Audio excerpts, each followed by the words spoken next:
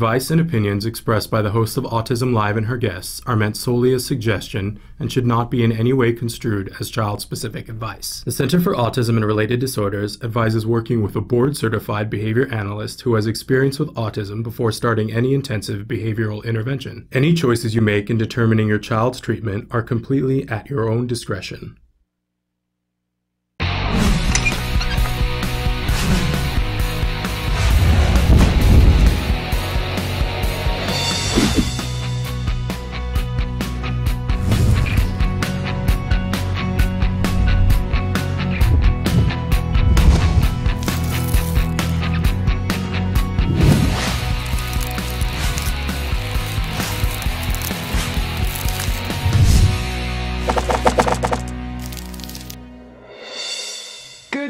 And welcome to Autism Live. I'm Shannon Penrod, and we are webcasting to you live from the Center for Autism and Related Disorders headquarters in Tarzana, California. Welcome to the show. It is Tuesday morning. It is August 21st. I don't know where the time is going. I don't know about the rest of you, but I feel like I'm being flung down a wind tunnel. We're not doing the jargon of the day yet. It's not that wind tunnel. That's coming later. But we're going to be with you live for the next 3 hours talking about topics that have to do with being the most efficient, most effective member you can be, helping a child on the autism spectrum to reach their full potential. That's what we talk about here. We talk about what's possible. We give you ideas of things that you might be doing at home and hopefully try to uplift you a little bit with this idea that is, it's not just an idea. It's more than that. It's a movement, and it's hope that there is, in fact, progress to be had with each and every one of our children. I know that to be true because I'm a parent. My son was diagnosed when he was 2.5. He's now 9, and my son was very profoundly affected by autism. Now, I always like to remind everybody that I know and you know that all of our kids are different, and their paths are different, and how they respond to things and the speed with which they learn, it's different for all kids. And I always want to remind you that I know that, and that my child's path is not going to be the same as your child. But I do like to remind everybody that my son was very profoundly affected by autism, and my son, you know, we talk from time to time about recovery because recovery is real. There are a lot of kids who do recover. My son is not yet deemed recovered. He is in that middle group that has made a tremendous amount of progress and that is looking forward to a really full and rich life where he is not held back by autism, but he still qualifies for a diagnosis of autism. So I like to throw that out there because I am wildly happy with our results. Are we still working? You betcha. Every day we continue to work on things and work through things, and we'll talk later about what yesterday afternoon was like. I have microphone issues. We can't have that. But in any case, I want to remind you that I do get it, that all of our kids are different, but I still hold fast to the idea that there is progress for each and every one of our children.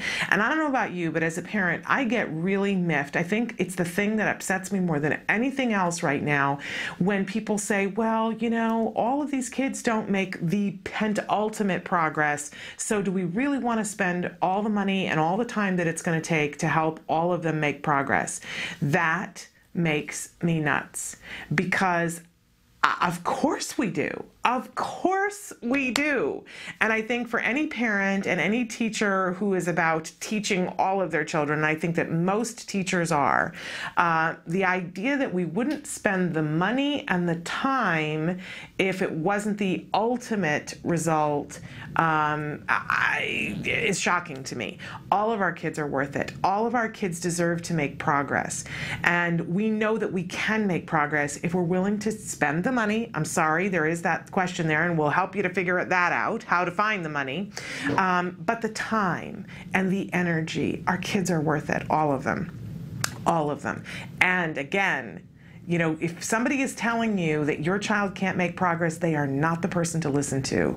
I'm just going to call them a liar. Liar, liar, liar. All of our kids can make progress. How do we do that? Through a series of different tools. We know, and this is something we talk about a lot on this show, we know that ABA is the only scientifically proven effective treatment for autism, and that it is successful at creating progress with all of our kids, wherever they are on the spectrum, whatever their age is. Yep.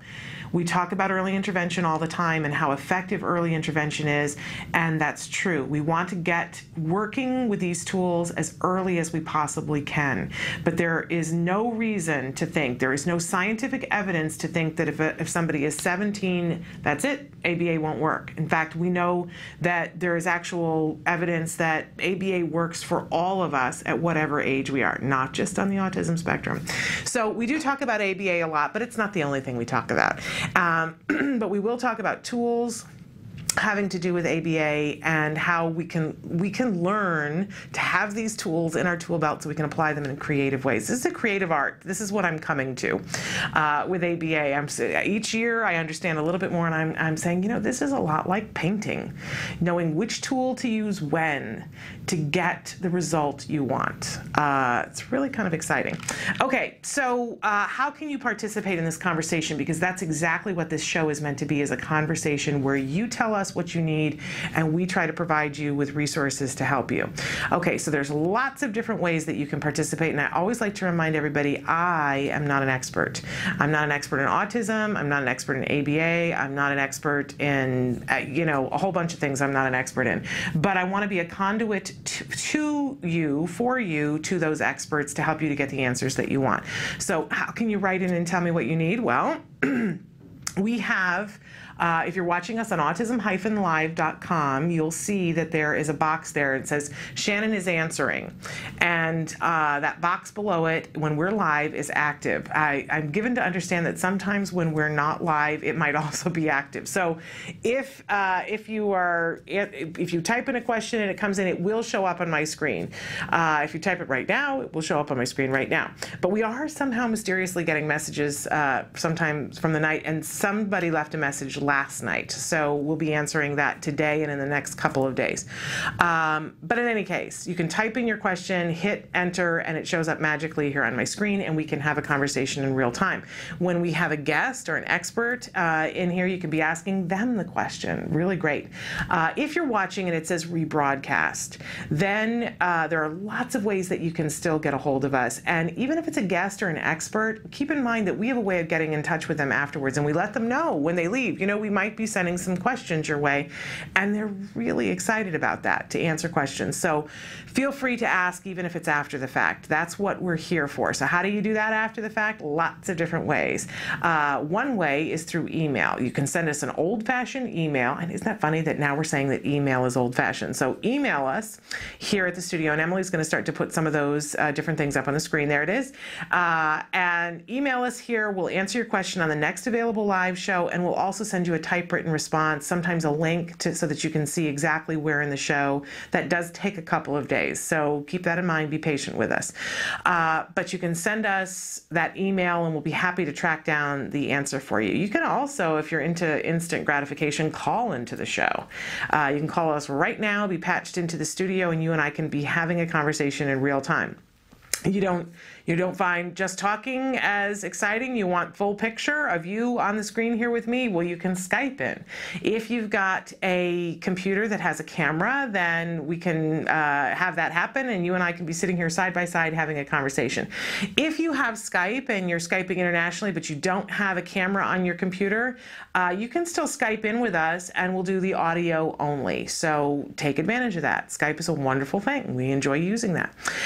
You can also talk to us on Facebook. We have our new Facebook page, Autism Live. We appreciate while you're there if you'll like us and share us and take a look at all the resources that are on that page. There's a lot of really interesting stuff, that some interviews that we've done, and also some stories that I look and see on Facebook that I think might be of interest to you guys.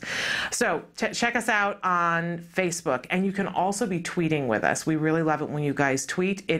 I'm still building my Twitter chops, and I'm not as proficient as I wish I was, but give me opportunities and I will get better at it. So check us out on Twitter. Now, I mentioned that you could be watching us on autism-live.com, and there are lots of other ways to watch us as well. You could be watching us on blip.tv. If you've missed some shows in the past, or there's a topic that you're particularly interested in, go ahead and write to us and say that we're interested in this topic. But from time to time, I'm going to say to you, hey, we did a show about this already. You can check it out on blip.tv, or you can check it out on our YouTube channel. You can pause, rewind, look up those old shows. Really easy, friendly. It's like having a DVR of all the shows we've ever done and all the interviews we've ever done. It's really kind of nice. No extra work for you.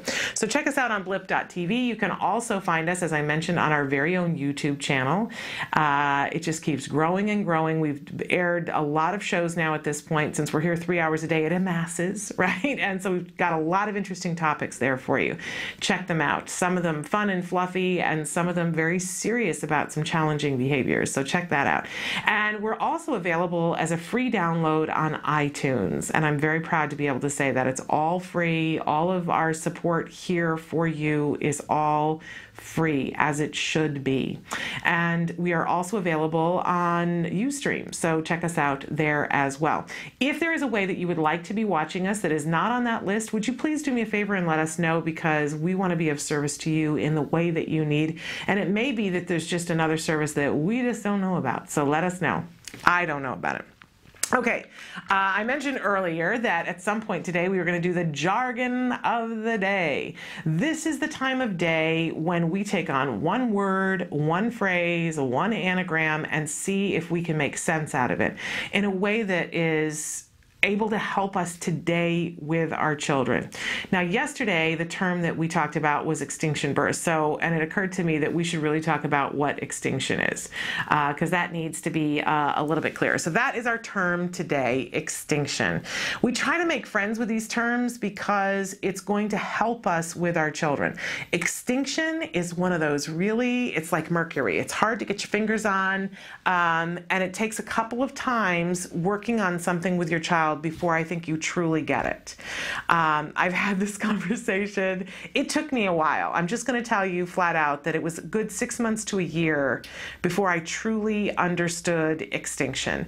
And my husband will tell you he still wrestles with it sometimes, and sharing it with family members, they would say, I don't quite get it, and I'll explain why. Okay, but what is extinction? Well, we've heard of the word extinction, right? We know what happens when an animal goes extinct. That's the context in which we've heard it. So what does it mean in terms of autism?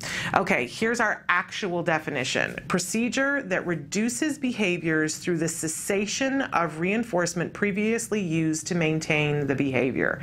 Okay. If that seems a little bit too wordy for you, let's see if we've done any better on our working definition. No longer reward a behavior and it will go away. How simplistic is that?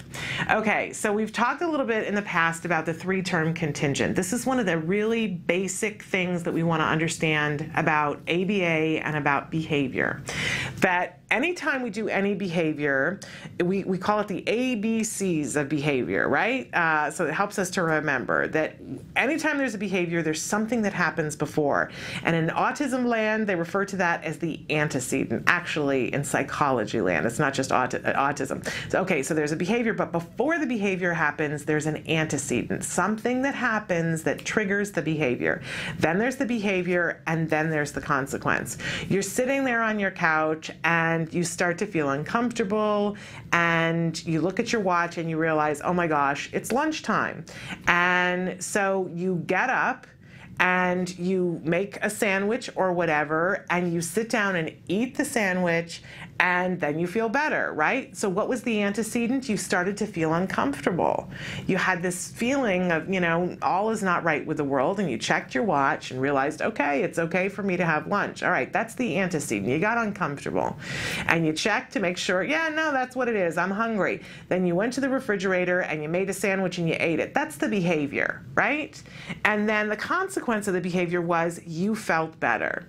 Bing, bing, bing. A, B, C. Everything. Stop and think about everything that you do on a regular basis. Everything that you do, period, has an A, a B, and a C. There's the antecedent, the behavior, and the consequence. When we talk about changing behaviors, I know as parents and sometimes as teachers, we get hung up on the behavior. Well, they're doing this. Why are they doing that? I wish they wouldn't do that. That's really making me uncomfortable. I don't want them to do that behavior. It's messing me up, right? And we don't have a whole lot of control. A lot of times we think, well, physically, what are you going to do? I've laughed before about how I want to duct tape my son to a wall. I'm not going to do that, but what you really have very little control over actual behavior. And as kids get older and they get bigger, you have less and less control. When they're a baby, you can put them in the crib, right? What are you going to do with a 15-year-old? You can't physically make them do something, right? But you do have control over antecedents and you do have control over consequences. And when we change antecedents and consequences, lo and behold, behavior changes. And that's exciting. So we're always looking for, though, what is the payoff for a behavior. We call it the function of the behavior, because every behavior has some sort of payoff. Even if it seems like it's a really negative behavior and it's hurting the person, there's some sort of payoff. So when we talk about extinction, we're really looking at consequences. What is the payoff for this behavior, the function of the behavior? And I really advise that we don't armchair quarterback this, that unless you're an expert in behavior, especially if it's something that is a challenging behavior, that we not try to take on finding the function of the behavior by ourselves. When we do, we run the risk of being wrong and creating circumstances in which our child could get hurt or hurt somebody else.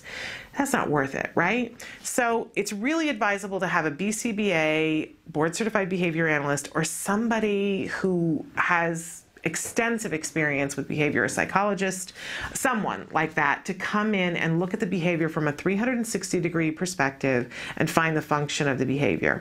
There are some times when we find the function of the behavior that we see, oh, okay, well, this behavior is actually being rewarded in a way that we don't want that to happen anymore. Sometimes we don't have control over it. Perfect example, if a child is acting out in the classroom and it might be in a really negative way, but the other kids in the classroom are laughing.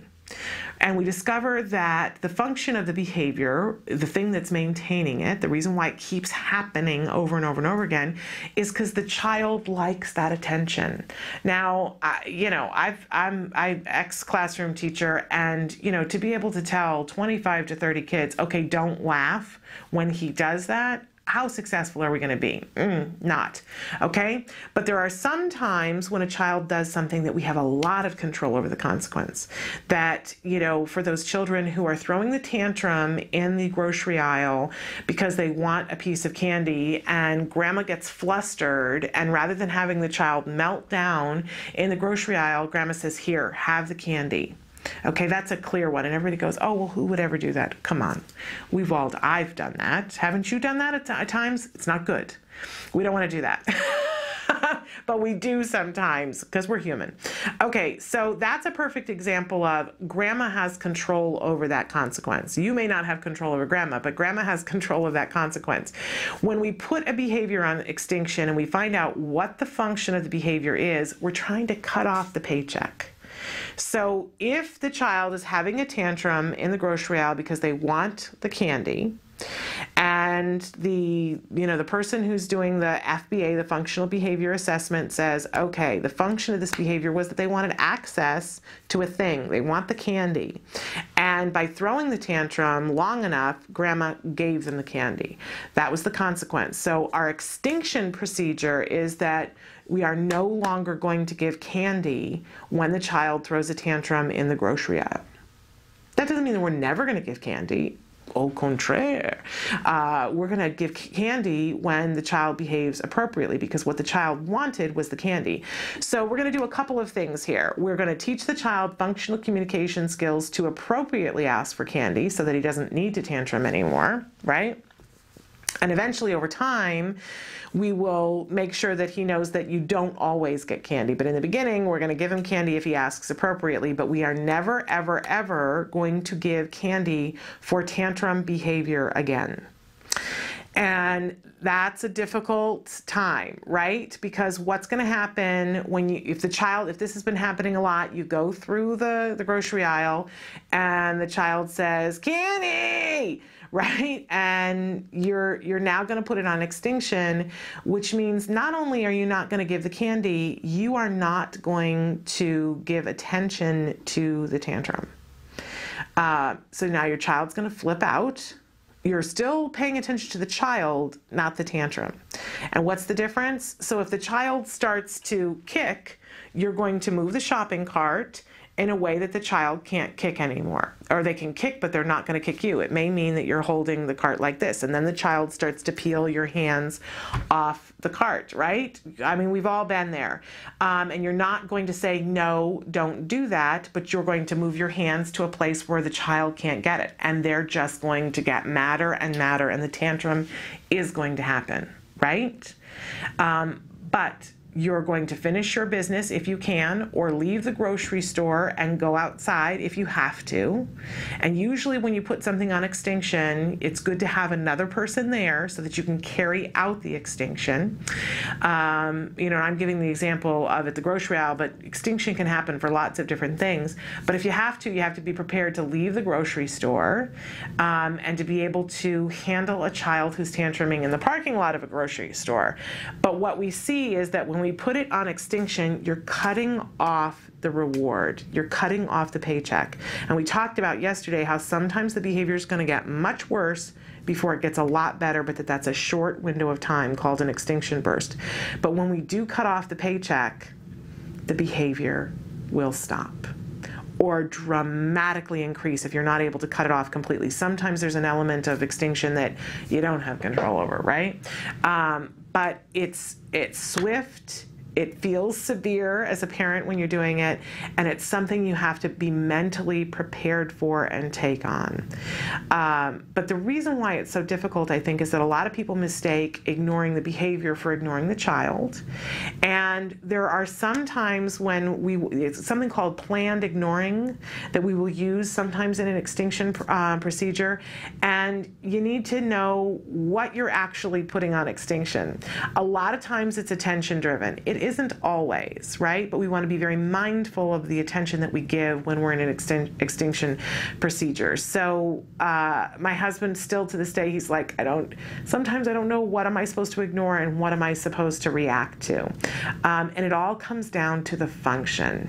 If the function of the behavior is that they want something, we're stopping giving them the thing that they want. We're going to give minimal attention, though, to the negative behavior that comes with that.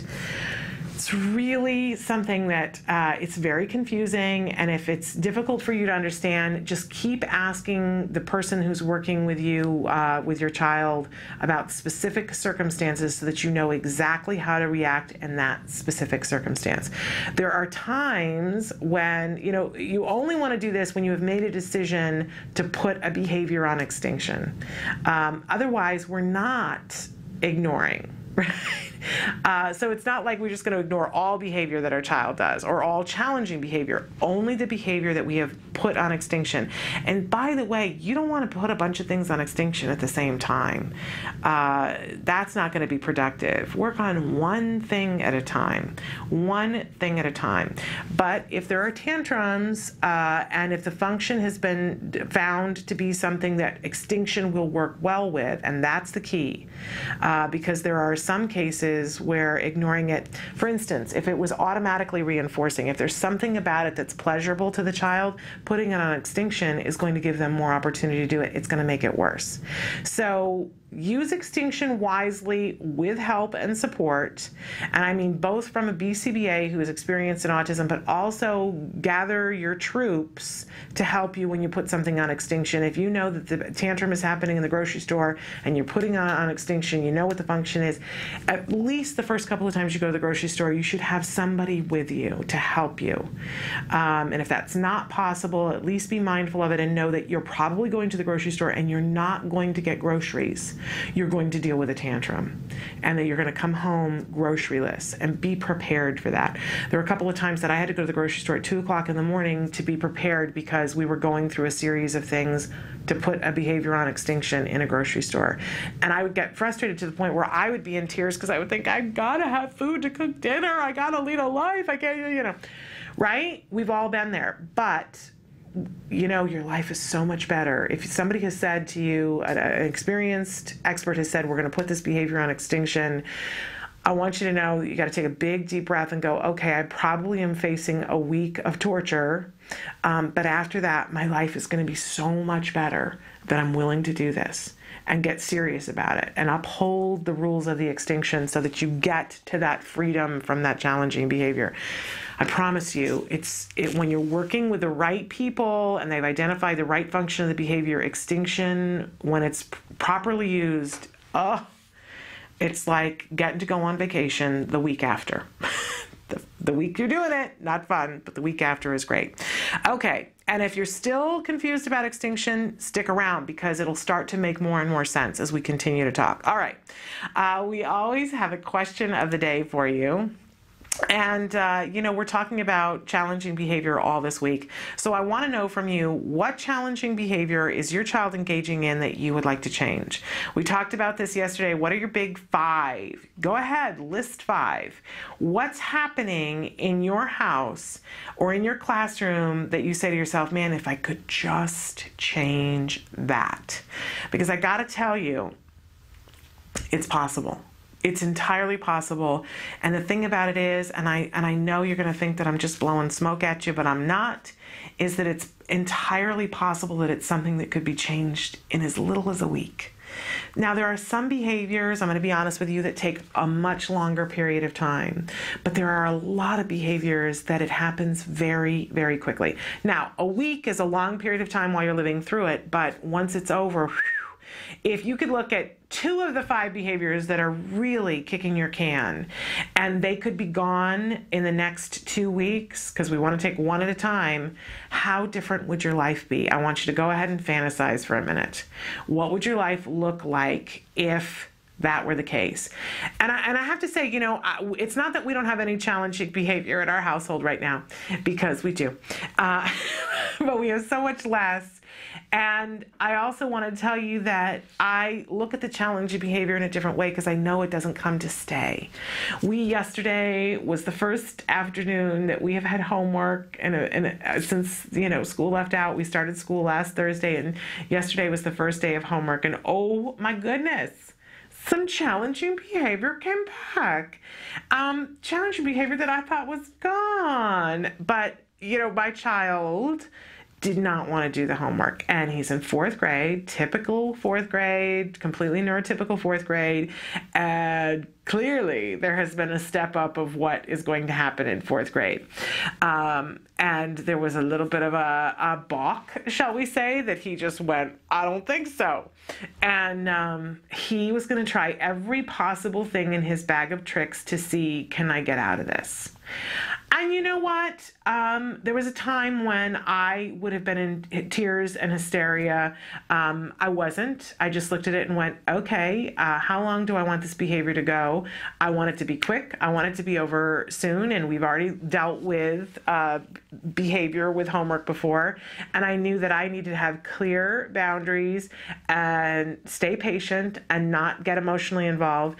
After we were done with homework, I made Dad take him swimming so that I could have a moment to myself. But what's different for me, and I want to go back to this idea. What's different for me is that I know it's not going to stay. I'm not going to do a whole year with homework issues. I know that it probably is going to take us this whole week of being really, really clear with our consequences, not having unrealistic expectations, and not being emotionally involved, and it's going to be nipped. And even after we were done yesterday, and I said to him afterwards, so how difficult was that? And he said, it really wasn't. And I said, so we could have been done a half an hour ago, and you could have already been swimming or playing video games or whatever. And he said, yeah. So hopefully today, you know, as we keep those consequences really clearly defined, and, you know, I got to be patient with myself. It's not easy, but I know now that it's not to stay. And that is a wonderful, wonderful gift to know that you know, you're not stuck. Sometimes I can remember feeling like, oh my gosh, is this the rest of my life? Because I don't know if I can do that. But I don't have to do it the rest of my life. I just have to deal today and this week, and he will change his behavior. So I would love to know from you, what challenging behavior is your child engaging in that you would really like to change? Because if you really want to change it, there's a way to do it. Each child, each behavior, different, right? But there is a way for you to change that challenging behavior. Okay, we always have a topic of the day, and of course I've given away what our topic for this week is. It is, of course, challenging behavior. And this is a whole host of things, right? This is hitting and kicking and biting and not complying and not going to sleep, getting up out of bed, you know, having toileting challenges, you name it, right? It could be absolutely whatever is creating an issue in your life. That's the challenging behavior we want to talk about. So write into us on Facebook at about 10:20 today. I'm going to visit what your answers to the question were, and hopefully this week we're going to be pulling some people in to talk about those challenging behaviors. So stay tuned. All right, and to that end, today we have some very interesting topics coming up for you. We have a motor tip for you in just a few minutes. We have our healthy eating tip of the week, always on Tuesday morning. And then at 11 o'clock, we have a special guest who's going to be joining us via Skype, Michonne Reynolds. And I've got the book here, if I can reach outside of our camera frame. Oh, and I just spilled tea everywhere. We're going to go to break in a second. It's live. And my Android phone is as wet as it could be. Do you see? Anyway, oh, how nice. This is the book, a complete guide to teaching those with autism. Teaching art. Excuse me, I'm flustered, to those with autism. So Michonne Reynolds is going to be with us at 11 o'clock today. We'll look forward to talking to her and talking about this amazing book and why it might be of interest to you. We'll be back after these messages.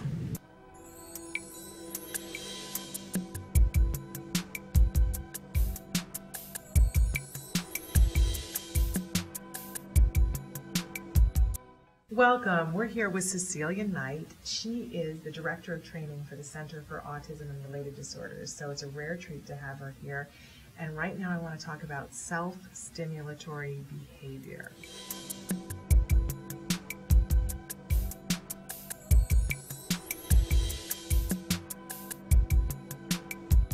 Well, I guess textbook, we're looking at any ritualistic or stereotypical behavior that a child engages in repetitively.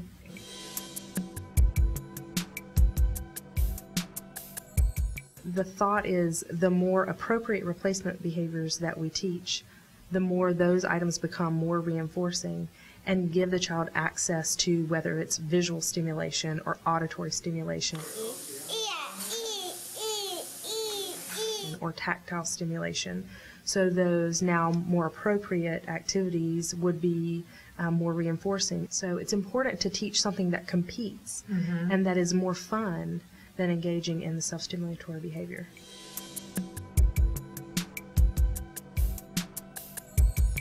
All self-stimulatory behavior is automatically reinforced, meaning the behavior itself feels good for whatever reason. I have no visual stimulation, so I flap my hand in front of my eye and now I have visual stimulation. So you're looking for a replacement that matches. I had a little girl one time who was not talking but was singing, and it was very repetitive and the same song over and over. Music became a big interest. So when we gave her a voice to have a conversation, the vocal stereotypy decreased dramatically. You have to tell me.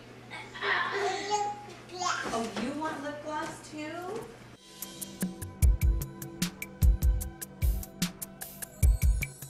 Do you find that sometimes parents are hesitant or resistant to replacing a self-stimulatory behavior? Yes. It's very difficult to always be looking out for that self-stimulatory behavior.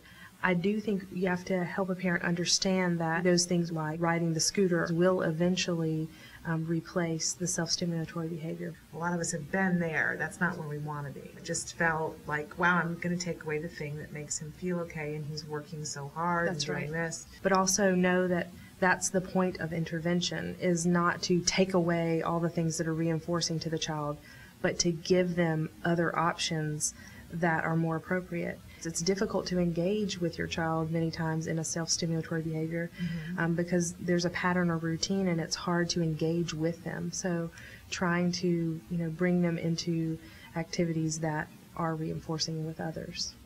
Where did they go? Oh, nice job. He needs a nose, too. Where does his nose go? What else? What else does he need? This is my potato. Welcome back. We're continuing to mop up the studio after, if you just joined us, I just spilled tea all over the world because I'm getting used to the new setup of the studio. And what can I tell you? It's live. And I was mentioning that at 11 o'clock today, we are going to have Michonne Reynolds with us via Skype, and she is the author of A Complete Guide to Teaching Art to Those with Autism, Utilizing the Elements and Principles of Design and Life Skills. So we're going to be talking with Michonne about why this book may be of use to you. It's a really very comprehensive book. We'll talk about what that could do for you. All right, I'm going to put that there for now. It is time for the motor tip of the week. And as I'm just seeing tea everywhere. Okay. All right. So your child is more than likely, depending on their age, they're in school, or everybody is going back to school around them. Like some of the children that they might have access to are going back to school. So whether you have a preschooler or somebody who, is in 8th grade, the schedule changes at this time of year for them and for those around them. And, we see that our children are supposed to at school get a certain amount of physical activity. And that's fine, and that's all well and good. And your child might be included in adaptive physical education, or they might be included with the rest of the class to do something with physical education. But because the hours of the day change, there's a likelihood that there is going to be some anxiety that comes along with the schedule change, right? And part of it can be alleviated. This is like a win-win situation by giving them a little bit more gross motor activity. So that's what I want to talk about, because, I'm seeing this with my son too, that we've gone back to school. School starts at 8:15 and he gets out at 3:05. That's a really long day to pay attention, right? For anyone, by the way, not just a child on the autism spectrum, but in particular a child on the autism spectrum, especially after a summer where hopefully we've had them engage in more activities. So how do we balance that with school? And I want to advocate that all of us hopefully live in a place where there is access within, a 20-mile drive, let's say, to some sort of a school or a playground or a park that has one of those structures in it. And if that is not your reality, we can talk about what you can do if it's not. But those structures are designed, whether it is something that is from the 1920s or something that just got put in last week, they are all designed to be at least visually stimulating to a child that makes them want to do a whole series of gross motor movements that are of benefit to them. I think it's really important with our kids on the autism spectrum to take them to play on those structures. I will be honest with you, I did not get the importance of that deeply enough when my child was younger. And I see now that it's one of the things I wish I could go back and do differently. Let's be honest about that.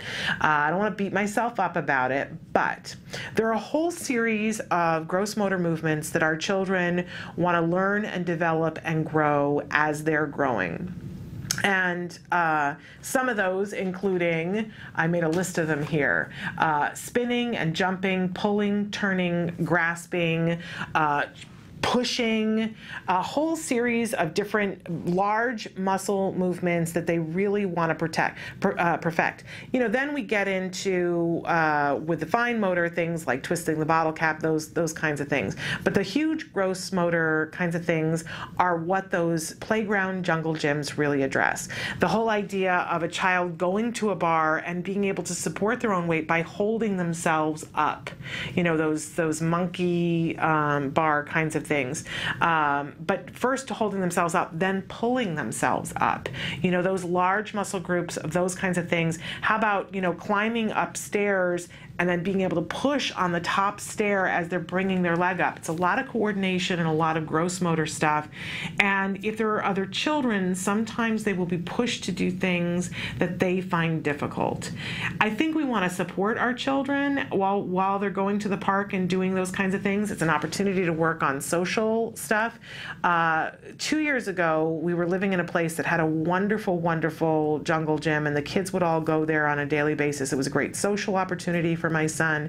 And the first time we took him, this is when I realized, I've not done enough of this. We were really focused on the therapy and we didn't do enough of this, because the other kids who were his age were just used to scrambling all over this thing like it was nothing. And my son had to think it through. And they would play a game. I can't remember what it was called. It was something like quicksand, but all the sand around the play equipment was the quicksand. And one person, it was like quicksand and crab or something like that. One person was the crab on the sand, and they were the only one who was allowed to walk on the sand, and they had to try to touch someone on the structure, but they couldn't they had to be blindfolded. There were all these rules. But it was a great social opportunity for him. And when he was not the crab, when he was the person on the jungle gym, you had to be able to climb and move around things and be quiet. And it really tasked him. And it was not a game that I could have come up with. It was just, I think it was a game that the kids, might have been something that somebody knew some rules to, and then they changed a bunch of rules to it, and it sort of was for that particular play structure. But what a wonderful opportunity for him. And I want to encourage all of you. You may go, and each time you go, you may see different children at the park, but it's very rare to go to a park and have no one else there, right? But encourage your child by let them go. In the beginning, let them go and see what they're attracted to. And it may be that they're attracted to the other child, or that they have no interest in the other child. But is there a color that they're attracted to? Is there an apparatus that they're attracted to? Sometimes they're attracted to the thing that they are going to be able to do, and that's okay. And let them, the first time or two, let them express themselves with that thing. But sometimes they're attracted to the thing that they don't have the skills to do, and there's a level of frustration. So really support them in that, and help them to, if they want to climb up the bars and they really just don't have the skills to do it, be very soothing and patient with them, and physically model. Pick up their hand and move it to the next thing. They're going to express some fear and some emotion, but you can be talking to them very soothingly to let them know that it's okay because they chose it, right? Remember, if they chose it, don't make them go too fast, right? Be kind and gentle and supportive, but keep bringing them back. Give them the opportunity. And if it's at their school, so much the better, because having that opportunity after school to play on that structure and get more proficient at it will help them to be more social when they're there during recess and lunch playing on the structure. So take advantage of those things. Now, if you don't have one, if there isn't something that is close to you, make a jungle gym in your yard or make a jungle gym in your living room. Whether there are these wonderful commercials that were playing during the Olympics of the girl who, it looks frightening, and I don't want you to do this, but she was a gymnast, and so she's walking the balance beam on the back of the couch, and then she's going between the two counters and almost knocking the glass off the counter. I don't even know what it's an advertisement for, but make a jungle gym in your house. You can put a piece of tape on the floor and tell the child that they need to walk on the floor and have it be the balance beam. We used to walk in a neighborhood that had just the very short brick wall that was about this far off the ground, a little itty bitty brick wall that separated from people's roses. And there was one lady, and I would have my son walk it like it was a balance beam, because it's really great for gross motor, that core strength to be walking, and your eyes eyes, where your eyes are focusing. It's really great activity for our kids. And there was one woman who came out and said, I really don't want him walking on that.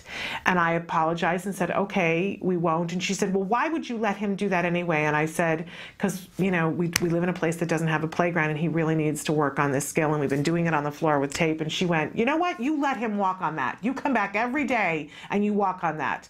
And she said, but try not to let him fall in my bushes, okay? And I said, absolutely. So, you know, sometimes people don't understand what you're doing, but if you explain to them, she was like, you come back here every day. Very funny. So in any case, take your child to one of those places. Like I said, if it's at their school, so much the better. But if you don't have one of those things, find the way. Find the way. I know you can. Create it in your house. Be creative. But give them the opportunity to be pulling themselves up, having to throw a leg over something. I didn't do enough of that when he was little. But no matter what age your child is, it's important. They got to get their yayas out. The schedule has changed. It'll help with a whole host of things, including anxiety, and help them to be tired out so that they go to bed. Amen to that, right? Okay, we're going to take a break. I'm going to mop up some more, and we're going to come back with our healthy eating tip of the week, so stick with us.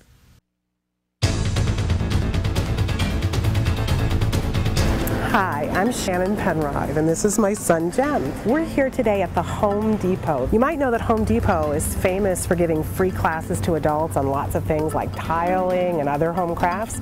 Well, they also have free classes for kids as well. It's called the Kids Workshop. We love doing that, don't we, Jem? Yeah. It's cool. So come on inside with us and let's do a craft.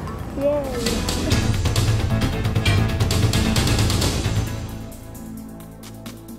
The Kids Workshop is a program that's been around with Home Depot almost since we've been a company, and it's been developed to allow kids in the community to come in and give them an opportunity to build something, to be able to create something, and be able to take just simple wood pieces and put them together with nails and hammers and screwdrivers and then paint them. So you do this every first Saturday of the month. Any Home Depot that you go to on the first Saturday of every month between 9 and 12, you can join different associates throughout different stores and build these projects with these kids. And do they have to do anything beforehand, or can they just show up on that Saturday? All they need to do is show up. We have all the tools, all the materials that the kids will need. We have aprons that we give to the kids that they can take home and maintain their pins. They get pins on a regular basis for completing projects. With that, they can keep track of how many projects they've done. And it's all free. It's all absolutely free, all provided. Which is wonderful. And listen, I have to say, you know, you guys devised this for all kids to be able to do this. Correct. What I particularly love about it as an autism mom, it gives my child a place to come and learn a new skill, to socialize with kids of all kinds. Absolutely. And that's what we're here for. Home Depot is definitely love to be involved with the community and bring the community in to work with us. That's what we love to do.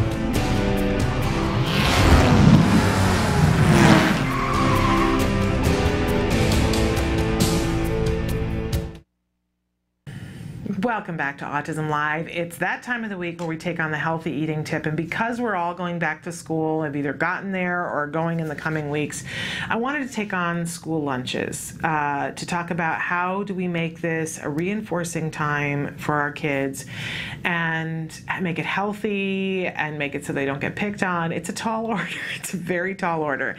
But there are lots of different things that we can do.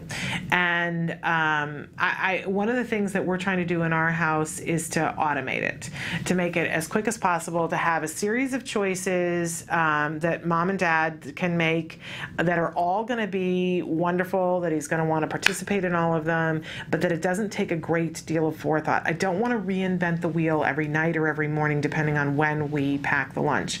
And, you know, so I really subscribe to the idea that if we pack it at night, it makes the morning that much less hectic, except that you can't always, right? There are some things that you got to pack in the morning, otherwise they're going to get soggy and then they won't be edible. So keeping that in mind. But let's start first of all with usually there has to be a snack that you have to pack and there has to be a lunch that you have to pack. Let's start with the beverages because it's really important that our kids hydrate. And the package in which they hydrate is sometimes as important as what's in it. Because there is, I'm sorry, and I don't love to talk about this, but there is the cool factor at school, and when our kids bring things that are too outside the norm, the other kids, it just becomes one more thing to separate your child. And I wish that that wasn't the case. And can I tell you, for years I was like, well, everybody else is just going to have to get over it. And everybody's just going to have to educate their kids. And I had that tactic. Guess what? That didn't work because everybody didn't educate their kids and they didn't get over it. And now I have a child who is aware enough that he comes home and says, hey, they're making fun of what I'm eating. Which, you know, and I can talk to him up, down, and sideways and say, well, but you like it, so what do you care what they think? But he does. And I'm grateful that he does because that's a sign that he's becoming more and more aware of what other people think, which I want, right? So how do we help our kids through all of this? Start with what they drink. You know, water is a really good run-of-the-mill thing, and there's nothing wrong with having water, but will your child drink it is the big question. More and more, they're having juice boxes that contain things that are organic and that are at least, sometimes they have juices that are watered down, that have coconut water in them or just regular water.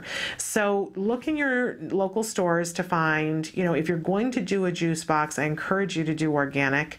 It is more expensive, and I don't necessarily love all the waste that's involved in the juice box, but you know, if that's what you need to do, and you know, maybe you can split the difference and send water in like the snack and the juice box in the lunch. You know, consider what is healthiest for your child that your child will actually take part in, because it can be something, it can be the healthiest thing on the face of the earth, but if it keeps coming home in the lunchbox unopened, what's the point, right? So take a couple of minutes to think, take your child to the store and see what they will gravitate towards. Experiment, but when you find something that works, buy it in bulk. Buy it in bulk so that you have it. And if you have a couple of different choices of things, so much the better. Now, one of the things that we have found this year, and I meant to bring one with me, but you probably have seen those tubes of applesauce that they sell absolutely everywhere. You can even get them in gas stations sometimes now. I'm amazed at where these things have shown up. They're just little squeezable. They have a very round top on them. You take the top off and they squeeze and it's applesauce. Wonderful. But I want to encourage you that there are some that they make that are not only applesauce, but are also organic applesauce. And then beyond that, there is a company that's called Mashups that has made them in these really colorful packages that you can buy a case. I think there's 6 in a case. And what they've done is it's not just fruit, they took vegetables and snuck it into the fruit. Oh, can I get an amen? So there's 2 in particular. My son can't have strawberries because he's allergic to them. So there are 4 different flavors, and there are 2 that have strawberries in them that he can't have. But there's one that he has that is a carrot one.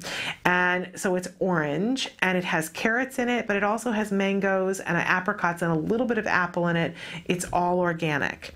And he loves them. And everybody in the lunchroom has them now. But his is a little bit more colorful and it's a little more expensive, I'm going to be honest with you. But it has the vegetables in it. So he can squeeze that and be getting a full serving of carrot along with a little bit of fruit. And I can feel better about that as a parent. And then he has another one it's called Blueberry Blitz, I think, and it's purple. But there are no artificial colors in it because you know what they colored it with? They put a little bit of blueberry and they put some purple carrot in it. And then there's orange carrot in it too, and apple. You gotta love add that. So it's like a treat for them. They think that they're getting mostly fruit, but they're getting an equal portion of fruit and vegetable, and they are durable so that I can buy them in bulk ahead of time so that they're there and you can have different flavors of them and you can throw one into the lunchbox and it's socially acceptable for the kids on the playground up to, I don't know, we'll get to 5th grade and maybe those are no longer cool. We'll see. But up to 4th grade, I can tell you they're still relatively cool. So there you've got a fruit and a vegetable mixed in one in a really easy package. Yeah, I'm sure that in terms of staying green, the packaging, I don't know. But we got to do what we got to do. So then we get into other things that you can pack. There are now all kinds of chips and things that you can pack that are healthier than ever. You can get sweet potato chips. But again, if your child won't eat them, there's no point. Go to your local health food store, take a tour around, ask them if they do any kind of sampling a day when you can come and bring your child and try things. Because usually they have at least, once every 3 months, something where they're going to sample things. And especially this time of year, they're trying to sell these things to go in kids' lunchboxes, and they can't expect you to pay $6 for a bag of chips and take them home and your child won't eat them. My son is right now eating the olive chips that are, I'm trying to think, the name of the company is Food Should Taste Good. You gotta love that, right? And they have a version that is gluten-free, casein-free. It's corn, which we're now reintroducing to him, and it has olives in it, and he just loves them. There are other, depending on what your child likes, there's a whole range of things and what your child can have. There are things called skinny French fries. My son can't have them because of all things they have milk in them. But if your child can have milk, maybe it's something that they can have. There's a wide range of things. So go to the store, see what they will eat, see what they will like.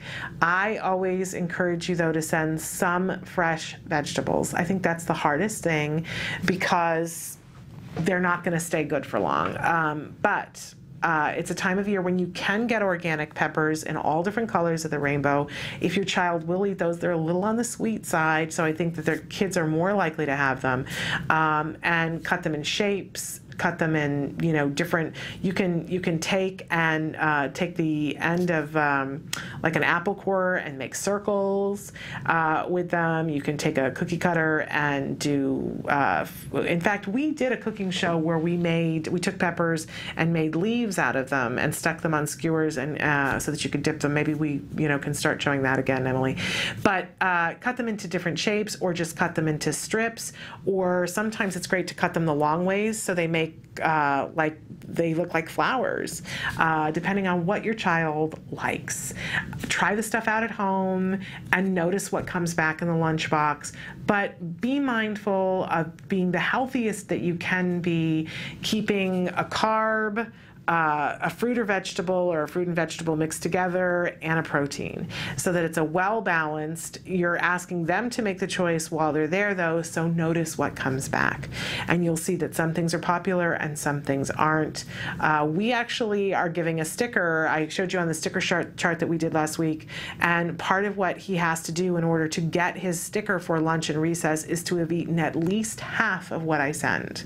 At least half.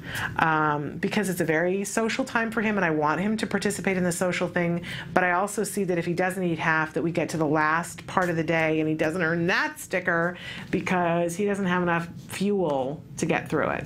So in any case, be mindful, put fun things into the lunchbox. If you can put a note into the lunchbox to encourage them to have a good day, if they're already at the point where they're reading, there are little taped things that you can get a little thing. Even at Build-A-Bear, you can record something and put it into the lunchbox.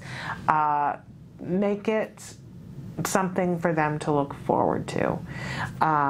And as healthy as you can manage, but stuff that they'll eat. All right. It's that time of the day when we show you the A word. This is now the second episode of the A word. We're going back and watching from the beginning, but you can watch the whole series on their very own YouTube channel. But I love this episode because it is that horrible, difficult waiting period of saying, I know what my child has. I know what my child needs, and it hasn't started yet. How come? It's a really difficult time, and everybody goes through it in some way, shape, or form. And this is a very honest look at what it's like when your world is the A word. So take a look.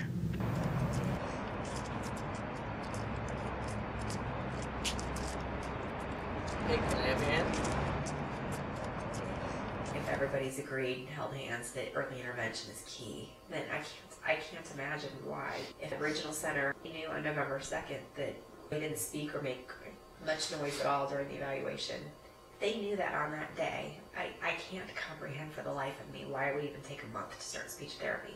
That doesn't make any sense to me. The waiting's hard. The waiting's really hard. We read things about how the brain is so much more malleable the younger they are. You know, every day that ticks by just seems like a waste of time. You know, you go on the websites and you read all these things, and there's kind of a club, I think, of moms who call themselves autism warriors. And I hated that word when I first read it. I hated it. I still do. Because I don't, you know, there's a lot of things I wanted to fight for, but I didn't really have to fight for autism. Yeah. It's okay, man. We're lucky in that he sprints to mom. Okay, this is how my son reacts to me coming home. Oh, Jack Riley. Hi! Mommy's home! Mommy's home! Hello! When he sprints to me when I get home, and he kisses you and hugs you. Where's my son? One of the first people that I told when we got the diagnosis was a good friend of mine who knew somebody who had an adopted son who has autism. And had not only fought the fight, I mean, talk about autism warrior, this woman founded a whole foundation and was extremely active and extremely knowledgeable, and my friend put me on the phone with her. She was the one who turned me on to both ABA and to CARD, and to tell me how valuable it was, and we're very grateful for it, because Yes. we realized that had we not been given information, we never would have known.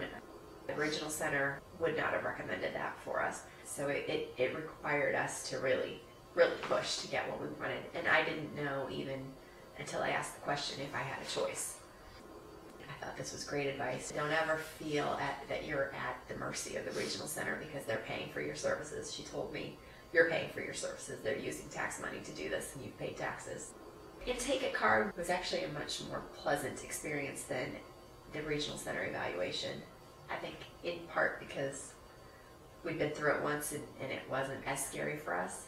It was a good experience for us because we felt like our son was himself. He had all the same things going on as far as autism is concerned, but he was still bright and happy and affectionate. I felt like he showed them both his good sides and the sides that he needs to work on. So for us, it felt good because we felt like at least people were seeing what we see. I felt maybe for the first time that they got it, that it's like, okay, he is this way, this is what he's got going on, but we can make this better.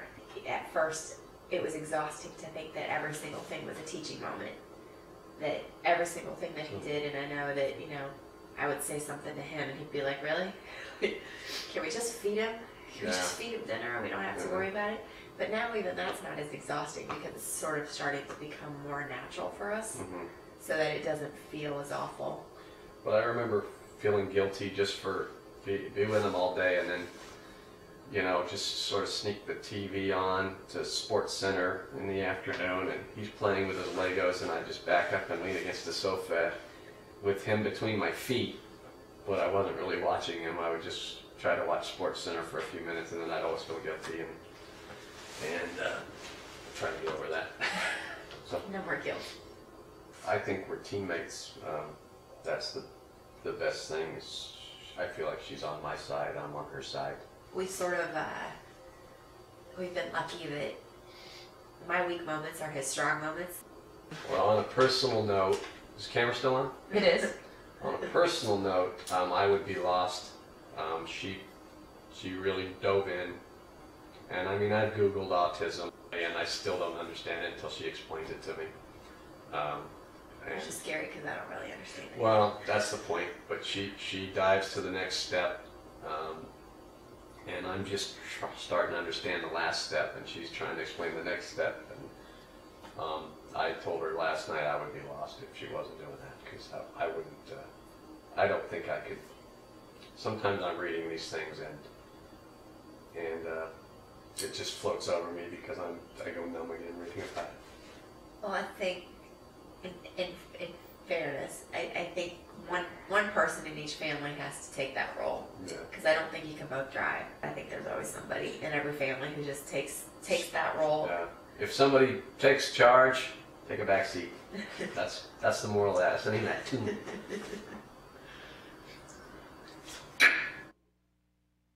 Welcome back to Autism Live. I'm just sending out an email. And I wanted to talk about, though, this amazing episode of The A Word because I have so much respect for this family and how honest they were right out the gate about what was going on. And I think it's so important for those of you who are in the process to be able to see that you're not alone, that frustration that you have about, wait a second, you know, everything, now that I know that my child has autism, everything I look at says early intervention, early intervention, early intervention. And so I've come to the people who can help me, and you're going to give me funding for it, but now you've told me to go sit someplace and wait for at least a month, month and a half, 2 months, 3 months is in some cases. And we hear from people around the world, and a lot of times it's even longer than that. And the frustration of, why would you do that to somebody? It seems cruel. There's a lot of paperwork that has to happen. It is, I honestly think it's the hardest time because it just feels like you're going to come apart because it's like looking over the fence and seeing everything that's wonderful over there and being told everything's wonderful over there, but being told you got to wait. And when it's your kid, I think, you know, when it's us and if we're told to wait, it's one thing and it's frustrating on its own. But when it's your kid, whew, that's a whole other ball of wax, right? But you know, it's interesting because then you get on the other side of the fence, and once you start the therapy, right, that period of time, while it's still fresh in your mind and you can remember it, over the years, it becomes a shorter and shorter period of time in your mind, you know? It's just like when you're pregnant and it feels like it's the longest 7 years of your life, and then you get the baby and you're so into the baby that you're not thinking about especially the last month and a half when you couldn't see your feet and your feet were the size of Spain, and, you know, you know, it really starts to mellow in your mind, but it's really hard while you're going through it. So I really appreciate their honesty. And what I especially wanted to talk about today is what the dad says. That moment when he's sitting on the couch and he says, you know, it's really tough because there are times when I take a sneak peek at ESPN. And then I feel guilty afterwards because it's time when I could be trying to interact with him and that I chose not to. And there's just something so amazingly painful and honest and truthful about that moment. And can I tell you that when I first came here to do this show, they had just done the first episode and they were editing the second episode, and someone who is, you know, wonderful and that I absolutely adore said, could you give me your opinion of this? And it wasn't the person who's the filmmaker. They were just saying, you know, we want to make it a little bit shorter, and we'd like to take out this part with the dad. And I watched the episode, and they hadn't told me which part they wanted to take out, but then afterwards they said, you know, we're thinking of taking that out just in an effort to make it shorter. And I burst into tears. And I said, you cannot take that part out. You cannot take that part out. That is so pivotal to this experience because you have no idea the guilt. And it was somebody who doesn't have a child on the spectrum. They said, okay, I had no idea. But obviously you just had a big reaction. And I said, yeah, because you have no idea of the guilt unless you're going through this. But we all have, and I don't watch ESPN, you know, that's not my thing, and it's not even my husband's thing, but we all have the guilt of, okay, well, if I know that my child is slipping away from me, and I know that I need to connect with my child, then every single waking moment, every breath, every thought I have needs to be about that. But that's not realistic, is it? And I can look at that for that dad and say, well, you have to be able to watch ESPN every once in a while. And we talked yesterday about how, in reducing stress, you have to remember who you are in this battle. You cannot give so much of yourself in autism that you lose yourself in your entirety. And I have seen people that have done that. And can I tell you that it was somebody who was much further along and their child had already finished all their ABA and was going to high school that said to me, whatever you do, don't lose yourself in this, because it's what you're doing with ABA is so good, the day is going to come when you don't need it anymore, and your child is going to go on with their life, and you have to have some life left that isn't just autism.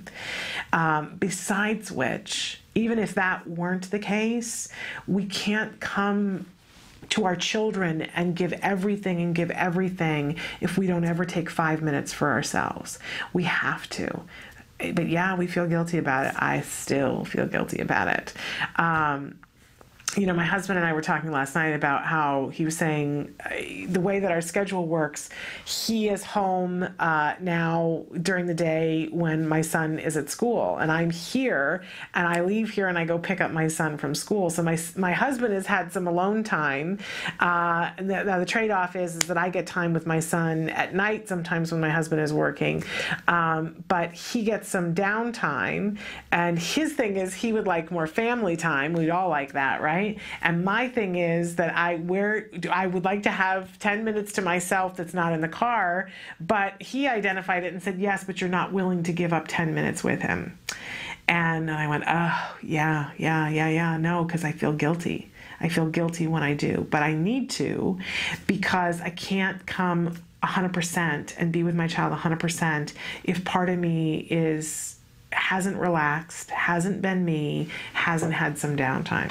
So I mentioned that last night my husband took him swimming while I had a little bit of time after the homework to just go, oof, mindless, not watching ESPN, but the equivalent for me. So I so appreciate that dad said what we all experience, that moment of thinking, what is 100%? And I want to caution all of us, myself included, that 100% does not mean that your every single moment is with your child. That's not healthy for anybody. And you need to take those ESPN moments from time to time. And I would also tell you that one of the things that I know has happened in this family is that when the team came in and started ABA, they taught the child to be able to play happily by himself for periods of time in which the parents can go to the bathroom, can start to prepare dinner, can watch a couple of minutes of ESPN. And that's one of the great things that happens with ABA. And so when you see your child playing happily by themselves for a period of time, we're not talking days and hours and, weeks on end, but for a period of time, it's very healthy for a child to be able to play for 10 minutes by themselves and to work that period of time up. But I so appreciate that moment. And even at this point where, we're done with ABA therapy and in terms of intensively in the home, I'm still using skills and my husband is still participating and we're using the principles of ABA with our son. But our intensive ABA intervention is over. And I'm still at a point where when I saw that dad say that, I got emotional because I could really relate to it. And I think that most of us can. So we acknowledge the guilt and we move through it and we look at each other, and it's so much easier for me to say to that dad, don't feel guilty about that. You get to still be a person and you get to still want to watch ESPN, and it's all right. And it doesn't hurt him. It actually helps Jack Riley because then you come back a person. And that's as important as anything else for that little boy. And I can say that to that dad, ooh, so much harder when I got to do it myself, right? So really appreciate the A word for that, so that we can all take a look at what we're doing and know we're not alone. All right, we are going to take a break. When we come back, we are going to look at the answers to the question of the day. We asked you, what challenging behavior is your child engaging in that you really wish that you could change? Now is a great time to go to Facebook, go to Twitter, and tell us what it is you're wanting to work on, because throughout the rest of this week, those are the kinds of things that we want to address. We also had 2 questions, one that came in over the weekend and one that came in over the night, that we're going to address as well. So stick with us. Currently in the United States, 1 in 88 children is affected by autism. 1 in 88 means something different when your child is the one. Recovery is possible. Hi, I'm Shannon Penrod, host of Autism Live, an online show about autism broadcast by CARD, the Center for Autism and Related Disorders. I'm also the mother of a child with autism, my beautiful son, Jem. You know our old joke, guess what? Chicken butt. Chicken butt. So we're going to take the chickens. But things weren't always so easy. I remember when Jem was first diagnosed with autism.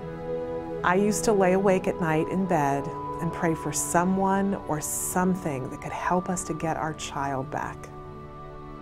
My prayers were answered by Dr. Doreen Graham-Pichet and the Center for Autism and Related Disorders. CARD treats autism and other related disorders using the principles of ABA, Applied Behavior Analysis, which is the only scientifically proven effective treatment for autism.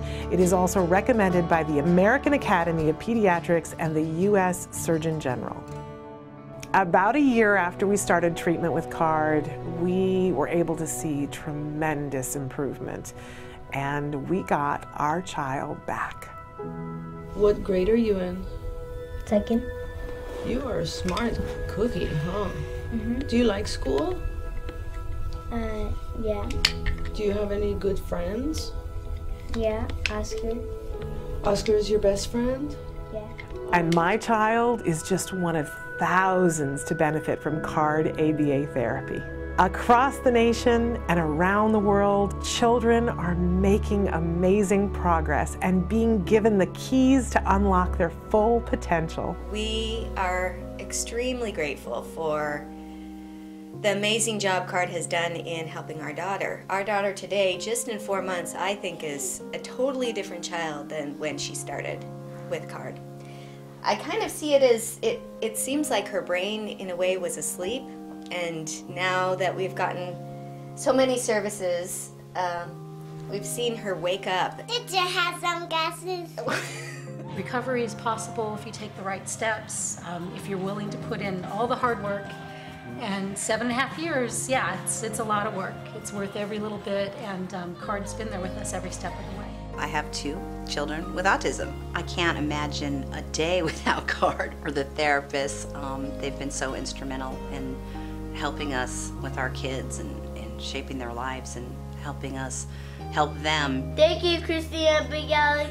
Thank you, Jackie and Mariana. We've tried other things before ABA, but the most beneficial thing has been ABA services, and I'd be the first person to tell any newly diagnosed family that you have to contact an ABA provider, and if you're lucky enough to have CARD, you're very blessed. Recovery from autism is absolutely a possibility. We've been recovering children for over 20 years. It's just a matter of identifying the child's medical needs, understanding the child's sensory issues, and then teaching the child all of the skills they need in order to function normally. We know there's hope for autism. Autism is treatable, and recovery from autism is possible.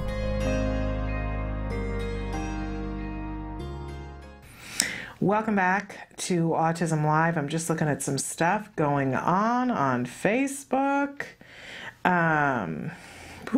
There's some stuff going on. We might need to talk about that more than the answer to the question of the day, because I see you guys are really logging in to talk about a new study.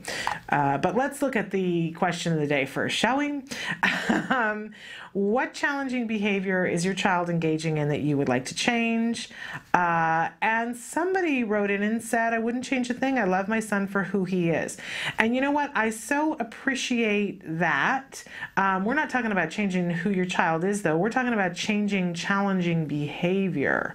But if your child isn't having any challenging behavior, then woohoo, you know? And I also want to say that that is the reality for a lot of people with children on the autism spectrum, that if you're working on things and targeting behavior, that you don't have to be in a situation where you're constantly having to deal with challenging behavior. But we're not trying to change anybody from being who they are, though, just trying to change some of their challenging behavior that prevents you from having a life, prevents them from having a life, and prevents them from learning or being safe or keeping others around them being safe. Ooh, okay, so this next person wrote in and said, quietly sneaking out of places. Yeah, that's a challenging behavior. And they put fleeing. Was missing from classroom twice, thinking it's funny to hide. It's the lack of language, not asking to do things, and going to do them on his own. Well, I have to say that I really appreciate that you understand that there is a lack of functional communication there, and not asking to do things and just going to do them on their own. And that's really wonderful. But especially when it's sneaking out of the classroom, huge worry and fear as a parent. Oh my gosh, if my child was able to sneak out of the classroom twice, they'd pretty much have to sedate me because I wouldn't want to be leaving him at school. I would be really concerned. I hope that you have been asking for an FBA, and it sounds like you already have an idea of the reasons why he's doing that. But an FBA and then a behavior intervention plan for the classroom so that they're taking all the precautions necessary so that he cannot sneak out of a room quietly, and that that there are consequences that are always consistent so that you're not, having a situation where somebody is further feeding the behavior when it's happening, and that there is a set intervention that happens as a result of it happening so that it isn't the big excitement that it currently is. I hope that you're taking the time to do that. And I want to say too, before everybody jumps and says, what is the teacher doing? And I love that, you're not saying that, and you're really specifying quietly sneaking out of class. Former classroom teacher, but not the early grades, I have to say, I taught college and I taught junior high and high school for a little while. And I remember when my son went off to preschool thinking, I'm terrified that my son's just going to walk out because I don't know that he wouldn't.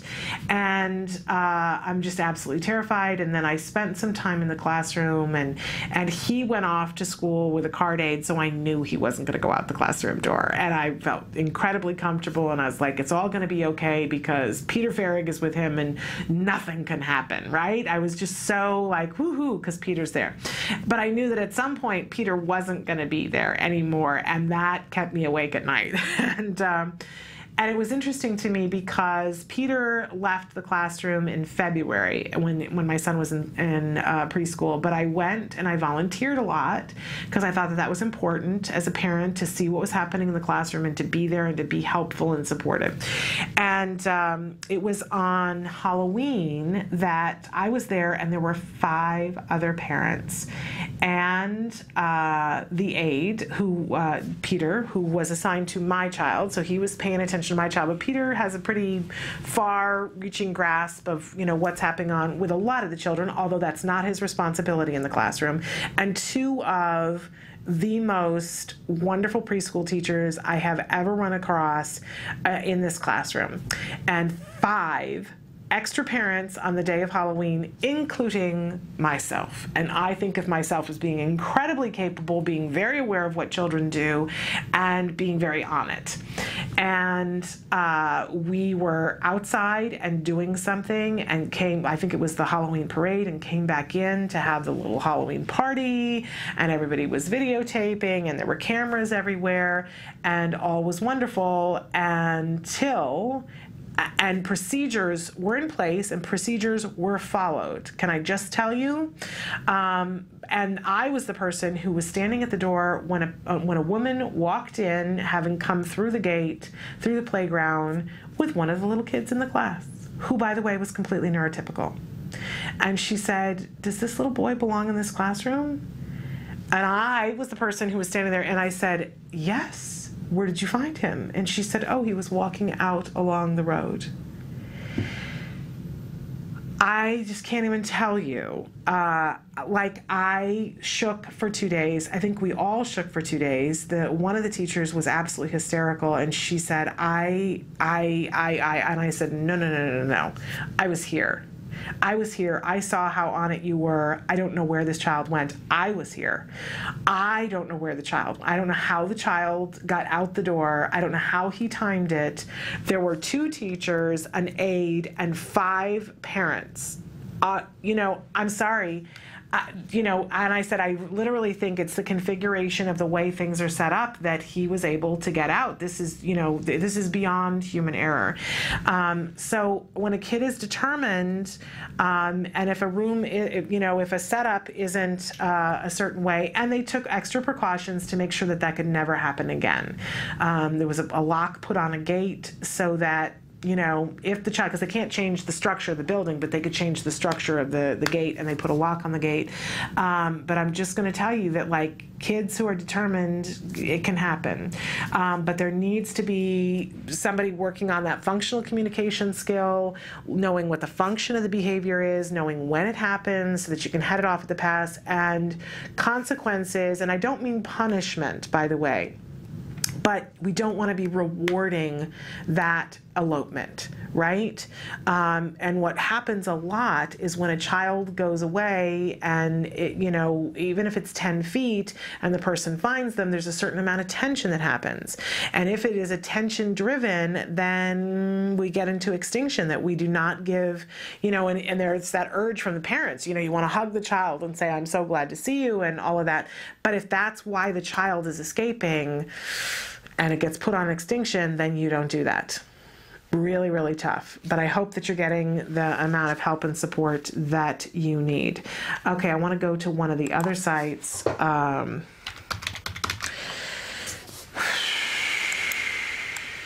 Okay, looking here to see the answers to your question of the day. The question of the day is, what challenging behaviors is your child engaged in? This is a whole different setup now, and I don't know why that is. I think my Facebook has done things that I don't want it to do. Let's try again. All right. Oh my goodness, there's just controversy on Facebook. If you're on Facebook and seeing what I'm seeing, it's giving me some pause here. Let's go and see if I can get my Facebook to work now. No, I'm having problems. And it may be that we just go and answer the 2 questions that I wanted to answer and come back to this. I am able to get into one of them, though. Somebody who writes in and says, when my 2-year-old nonverbal son gets mad or frustrated, he makes the raspberry sound with his mouth and tongue. This raspberry gets louder and wetter when he has waited for a long time to get what he wants. Okay, and I don't mean to smile there because I know that for you it's incredible challenging behavior. And, it is amazing what a child will do in certain circumstances in order to get the thing that they want, right? But I will say that when it isn't happening to us, when it's not my child, when it's not your child, a lot of times we can appreciate how really smart it is.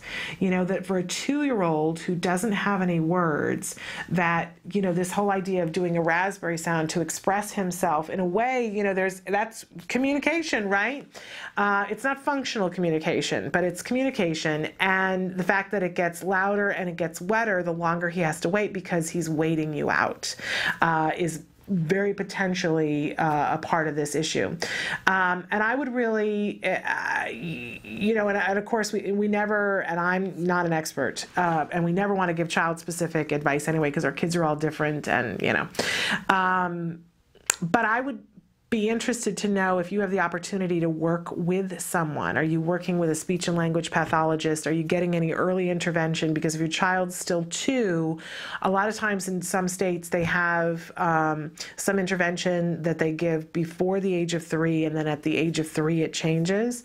I'll also be interested in knowing if you have insurance, because this is something that with ABA could probably be changed very quickly. I don't want to assume, right? But you know, when we work on functional communication with a child, what it sounds like to me with the very little bit that you've said is that there is an element of communication that's happening here, that he's letting you know this is not working for me. And if he had a different way of saying that, it might nip it. I'm also wondering too, one of the other questions that I have is that, because I'm having a hard time not smiling about the idea, is there anybody in the house that is finding that funny and giving it attention, that is potentially something that is rewarding? Because, you know, when a baby does a raspberry, people tend to go, oh, isn't that so cute? And for you, it's not cute anymore. But for the rest of us, you know, is there somebody in the house, whether it's a pet or a sibling or someone else, who is finding it amusing and giving it attention? Because sometimes what happens is it starts out to be the protest of, you know, I want the thing, but then it gets fed by attention, and now you got 2 functions. But I would be interested to know, are you working with somebody ABA? Because functional communications for that child, and then I think you'll find that there won't be a need for it. Okay, I wanted to talk just a little bit about the questions that we had come in. I want to go to those right now and put them up. We had one that came in over the weekend. I'm going to show it to you now. And it is, what resources are there for adults with autism? We live in Indiana, which has very little resources. Most people who do treat him as a child.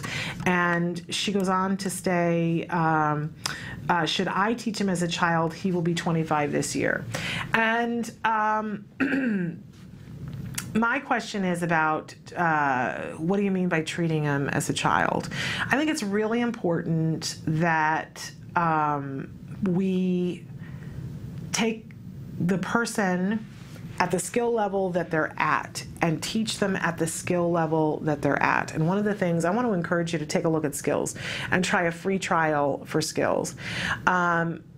And maybe even do a little bit of the assessment to see about where your child is at. There's 2 factors here. There's how old your child is and how old your child is in terms of their skill level. And that may be different levels for different skills.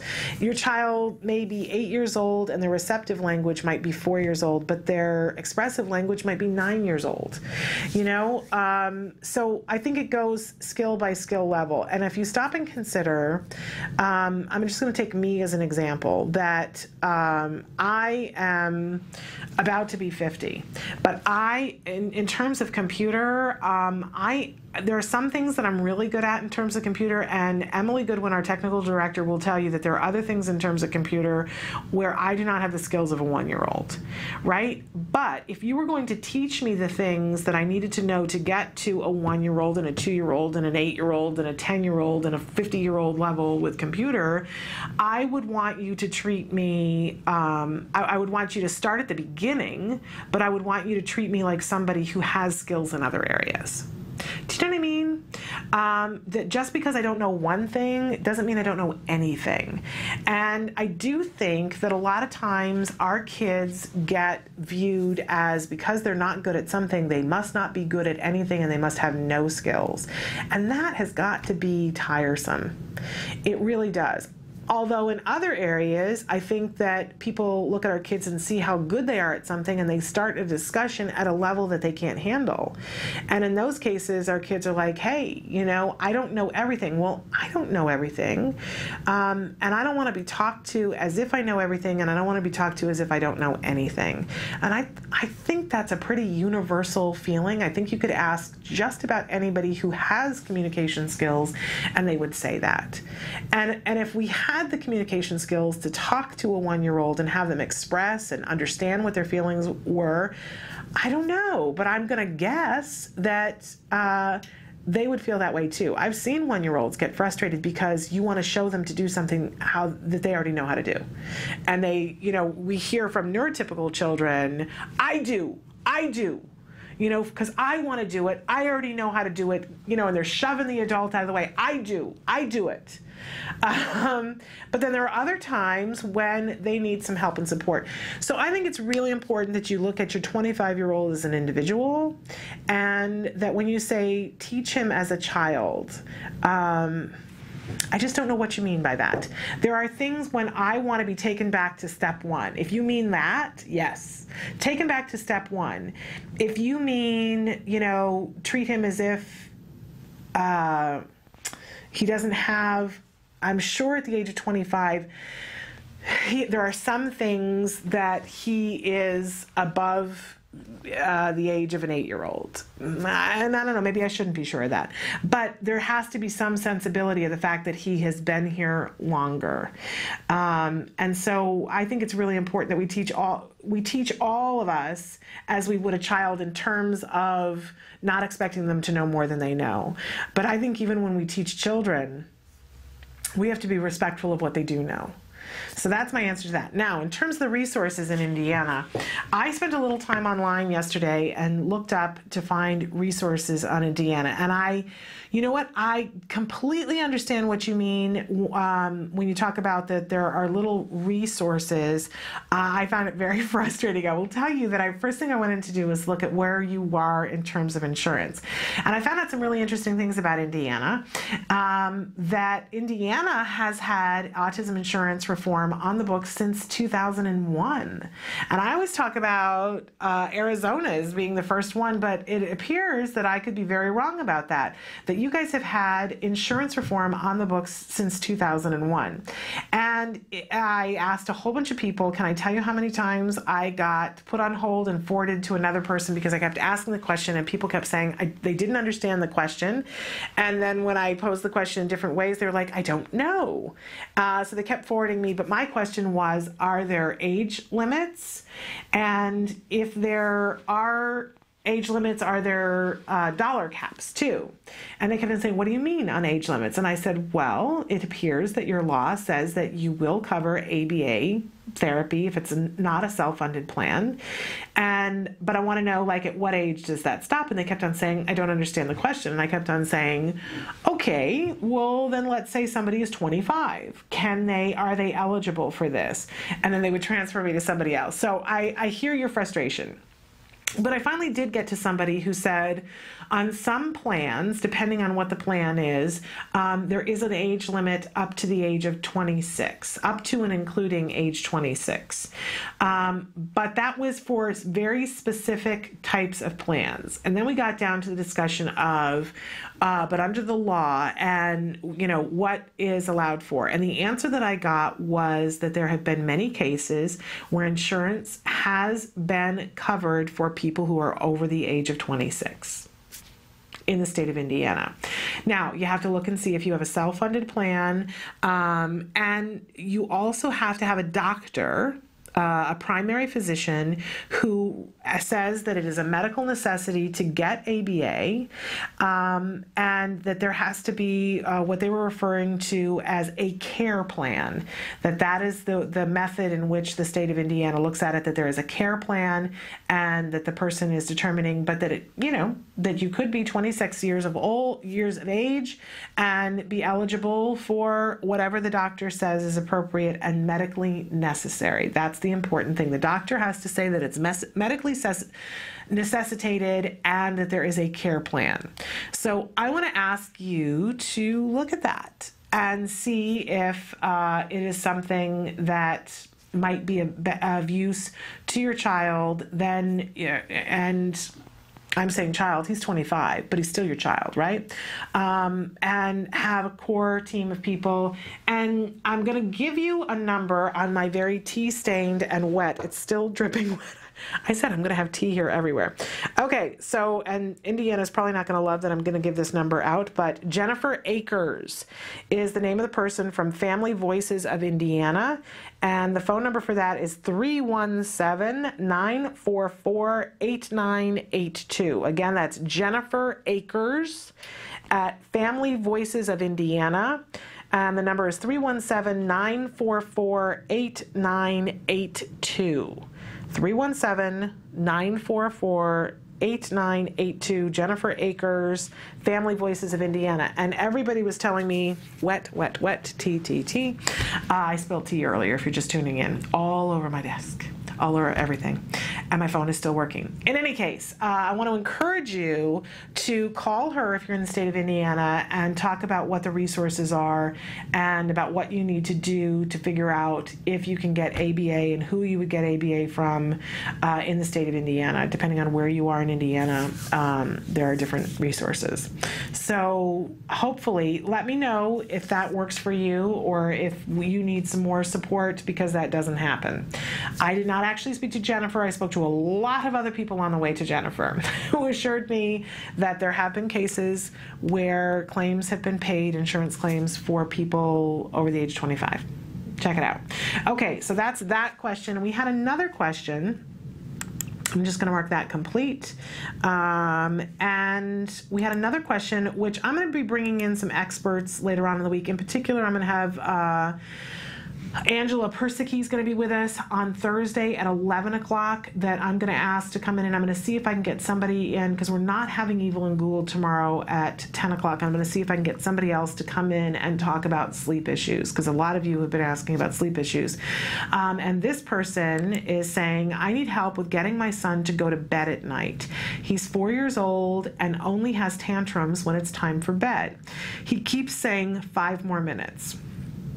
During the day, he is fine, no behaviors. He does not like to sleep. He just wants to play with his toys. He falls to sleep from exhaustion after crying for so long. Do you have any suggestions? I'm trying to have a bedtime routine, but it does not work. Please help. Okay. And again, we can never give child-specific advice, because to assume that from a paragraph that we know everything that's going on in your house or that everything that your child is and does and has would be a great disservice to your child, right? But let's talk a little bit about sleep issues. And as I said, I'm going to bring some experts in, because I am not an expert. But I will say, and we've had some questions about this in the past, and I've heard what the experts have had to say, and I have had sleep issues in the past, and I still have times when I struggle getting my 9-year-old to bed and to stay in bed, because he wants to stay up too. And I will tell you that part of the reason why I continue to have problems is because I do not deal with my issues around this. And the first one being that when I was a kid, I didn't want to go to sleep either. I just didn't want to. Now as an adult, I live to go to sleep. And I find this great irony in my life, because even when I was in college, I would push it. I would push it and push it and push it to see how long I could stay awake. And I think I think there are a certain number of hours in your life that you have to sleep, and I used up all my sleepless hours, and now I just want to sleep all the time. Okay, so but I have this thing where I feel my son, of course, my son wants to stay up and play too. And I understand. And so I don't do the consequences in the way in which I have been taught to do the consequences. And that is on me. I'm not saying that that's what you're doing at all, because I don't know what you're doing. But I hear that you're trying to have a bedtime routine that does not work. And so I just want to talk a little bit about bedtime routines and some of the things that I've learned along the way. I was saying yesterday that when we went in for our parent training at the beginning of time, before we could start ABA, and we were asked to make our list of what is the challenging behavior that we most need to change, and I put at the top of the list, we have got to get our child to go to sleep. He was 2.5 at that point, and he could not go to sleep until he was exhausted. And the only way we could exhaust him was by driving him around the block for hours and playing Simon and Garfunkel. And, it was just, I literally was so sleep deprived that I became worried of what was going to happen, that I was going to crash the car or, just because I would go to sleep.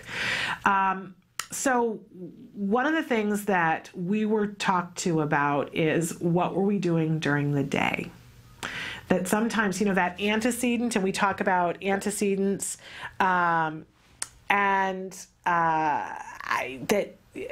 it's usually what happens right before. And when we get into talking about antecedents well before, then usually we're talking about motivating operations or establishing operations, just to give you the jargon. But think of it this way: how do we set ourselves up for success? Because we want to be successful, and our success is having a happy sleeping child so that we can get rest and so that we can have a life for 10 minutes before we get rest, right? Isn't that a goal that we all want? And how are we setting ourselves up for success to make that happen? And I don't know what you're doing, but I'll tell you what I was doing and what I had to change. My child was taking a nap. And that was the first thing that had to go, because some kids need a nap and then can go to sleep. I am amazed by this. My friends who have 4-year-olds who take a nap for 3 hours in the afternoon and then they go to bed like clockwork at 8 o'clock at night. And I go, how are you doing? How do you make that happen? I don't understand, because that was so not my child. My child would take a nap, and it was always, and we tried to stop the nap thing. Can I just tell you that, like 4:30 in the afternoon, and I'd have him running around and doing stuff and being really active. I could not go anywhere in the car in the afternoon, because if it went after 3 o'clock, from 3 o'clock to 6 o'clock in the afternoon, if he was in a car, instantaneously. Like, I could be talking to him and doing whatever. I could have somebody sit next with him and out, and there was nothing you could do about it, and he would go to sleep for an hour, and you could dangle him by his heels and tickle him, put him in water. It didn't matter. He was out for at least an hour, and then he could go for another 12 hours. He'd be up till 4 o'clock in the morning going, woohoo, party pants. So I had to change a lot of how I did my afternoon. He could not take a nap, which meant there was no driving anywhere from 3 to 6. I had to change speech therapy to come to our house instead of us driving it to it, because I would get there and he would be asleep in the car and they couldn't wake him up and we'd miss the speech appointment. So they came to us and we rearranged that, made other things in the morning. And from 3 to 6, I kept him as busy as I could keep him. Just run. And then at 6 o'clock sharp, and by the way, this was very specific to my child, because I would know that then we were past the window of when he was tired. And by the way, it's the same period of time for me every day from 3 to 6. I'm just a little like, I'm a little on the sleepy side, right? Made it really hard for me because I'm already sleep deprived. And now at my worst time, I need to keep this child active and moving. But at 6 o'clock, it was like every gear changed in our house, and we darkened windows, and everything moved slower, and everything moved more quiet, and we would eat a nice quiet dinner, and we would take a nice quiet bath, and then we would show a nice video that was called Sleepy Nights, I think. And I was told to get this video, and it was kind of expensive, and I thought the first time we watched it, it was the most ridiculous thing I've ever seen, because it's got happy upbeat music, and it shows all these animals and the baby animals, and they're going around the barnyard and they're doing all these things.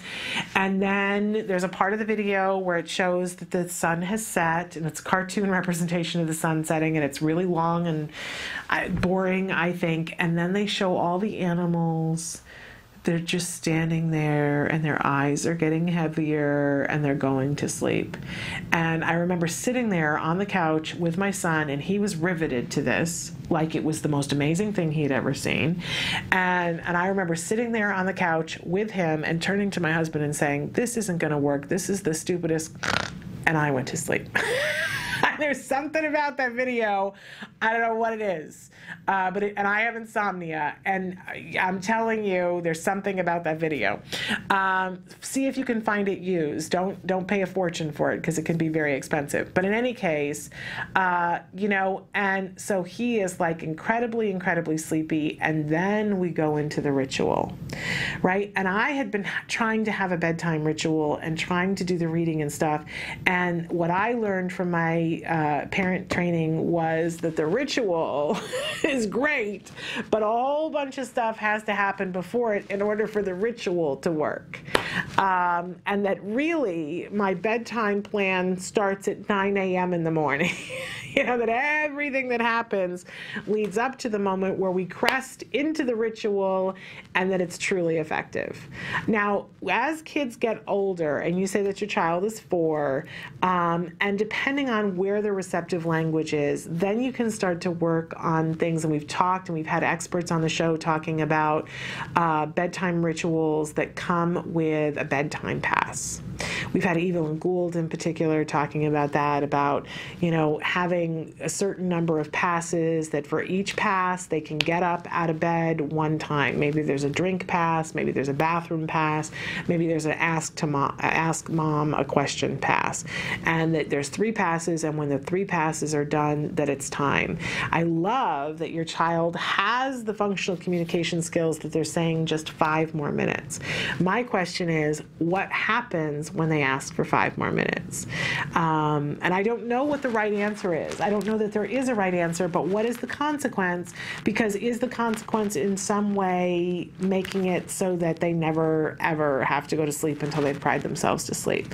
Don't feel that anybody is passing judgment, because I've shared that I still have issues with the bedtime ritual, because I need to get really, really clear on this is, and when I put clear consequences and say, here's the reward you get for doing these things, and I uphold it, that is the behavior I get. I just don't do it long enough. I keep thinking it's going to maintain itself, and it doesn't.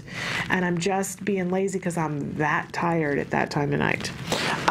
So I understand and get it, but we'll bring somebody in either tomorrow, or we'll definitely have Angela, Persicki, talking about this on Thursday. But take a look at, what are you doing before the ritual? Are you setting yourself up for success? I was not. You might be. And there might be some other things going on there, but take a look at it and see what you have there. Okay, we're going to take a little bit of a break, and when we come back, we have our cognition tip of the week. We're going to talk about white lies. So stick with us, and don't forget that at 11 o'clock, we're going to be joined by Michonne Reynolds, and we're going to talk about, I'm not going to spill the tea this time, but reaching out of camera for a complete guide to teaching art to those with autism, utilizing the elements and principles of design and life skills, by Michonne Reynolds. And Michonne's going to be joining us via Skype. That's at 11 o'clock, just in a few minutes, so stick with us.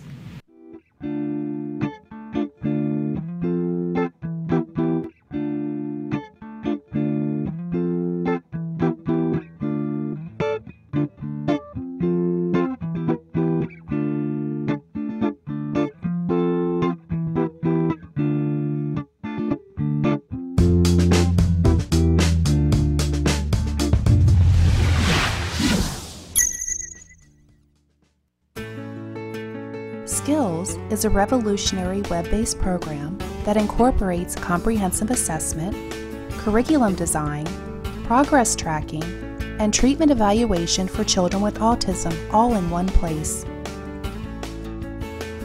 Developed by the Center for Autism and Related Disorders. Our approach is based on over 40 years of research on the principles of learning and their application to improving the lives of children with autism. How does Skills work? Created with speed and simplicity in mind, Skills was modeled on an easy 3-step process. Step 1. Start assessment. Step 1 begins with our intelligent assessment system, which consists of a series of questions. This assessment is essential to identifying your child's level of skills compared to their typical peers across all areas of development. This includes assessing social, motor, language, adaptive, play, cognition, executive functions, and academic skills. Every skill has an assigned age, which indicates when the skill emerges during typical development. This means that each child is automatically presented only with lessons that are relevant to his or her age.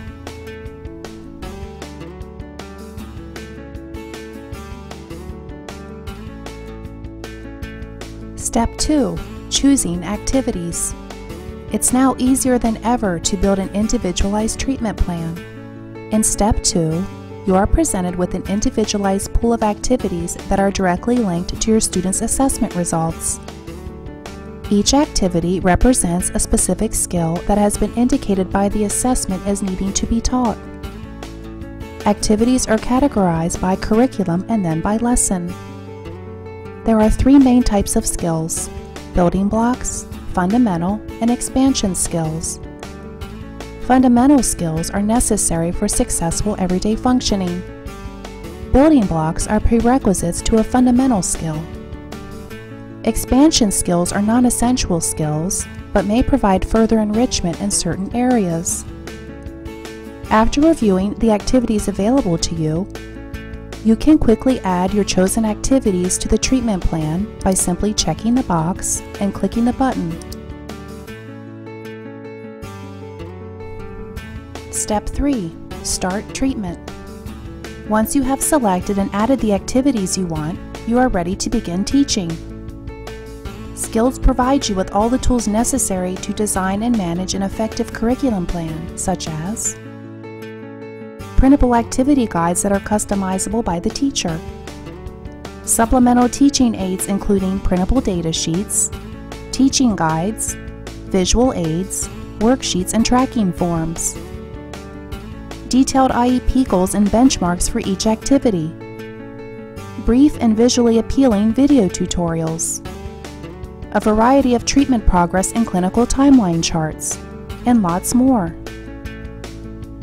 And since Skills is completely web-based, everything you need is available 24 hours a day, 7 days a week, in one easy-to-access location. Skills users even benefit from unlimited access to a support community, where they can ask questions and share ideas with a skills expert. Skills is always with you.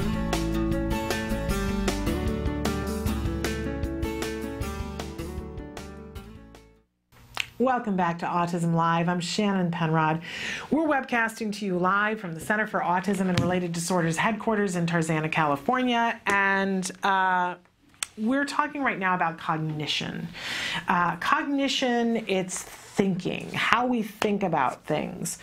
And one of the things that we teach when we're teaching cognition to individuals on the autism spectrum, I'm stopping saying kids because I don't want to further this idea that we can only teach it to kids. There's adults that we can teach these things to, including ourselves. Whether you're on the spectrum or not, if you want to build some skills in some different areas, you can using the principles of ABA. And one of the things that we do teach our individuals on the autism spectrum is how to tell a lie and how to detect when someone else is lying to you. And I think it's really interesting that whenever we teach things, we try to teach things from the point of view of yourself doing it and somebody else doing it, because we're always trying to get that expressive and receptive, but also to show that there's two sides of everything, that perception of taking perspective. Well, I'm looking at it from this side because I'm here, and this person's looking at it from this side, and they're there. We're both seeing the same thing, but we're seeing it from different angles. So I do love that that we teach things in that way, and I know that a couple of people have said to me along the way, well, why would you teach lying? Because there is one exception to that rule of teaching things from both ways, that we don't teach children on the autism spectrum. There are no lessons and skills anyway to teach them how to be sarcastic, because it's not a necessary skill to be sarcastic in order to be successful in life, right? You know, it's pleasurable. Sometimes I enjoy being sarcastic, but it isn't necessary to succeed. However, it is necessary to succeed to be able to detect sarcasm. So we teach children and adults on the autism spectrum how to detect sarcasm. My son always says sartastic. Still, he has a hard time saying, I always say, no, it's sarcastic, not sartastic. But in any case, we do teach them how to detect sarcasm, but we don't have lessons in the skills program at this time. If somebody can make a really good case for why it needs to be taught, I guess they could add them, but I don't think it needs to be taught. And I don't know about your child, but my child generalized it. We never taught him how to be sarcastic. We taught him how to detect it, and now he generalized being sarcastic, which is okay. But we're talking about white lies today. So why is it important for our children to be able to detect when somebody's lying to them? I think that is pretty self-explanatory, right? It's going to help them to be able to negotiate friendships. It's going to help them to be able to be safe, so that when that person is standing there in the parking lot and saying, get in the car because I'm taking you to your mom who's at the hospital, that they know, no, that would not be happening, right? We need those kinds of safety things built in. But in life, just people taking advantage of them, they need to be able to begin to detect, are they going to get it 100%? No. And are we going to teach them that there's no way to be 100% when somebody's lying? Absolutely. But it is important for them to start to be able to realize, and recognize the tells for people when they're not being honest. Likewise, it is important for us to teach them how to tell white lies. And we're calling it white lies because there's a certain amount of lying that we all need to do in life, right? Whether it's to be polite, that's a good reason to lie, whether it's to lie to be safe, or it's a lie by omission, for self-preservation.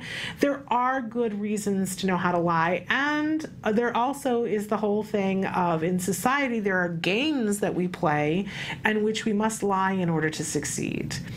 And our kids shouldn't be shortchanged from that, right?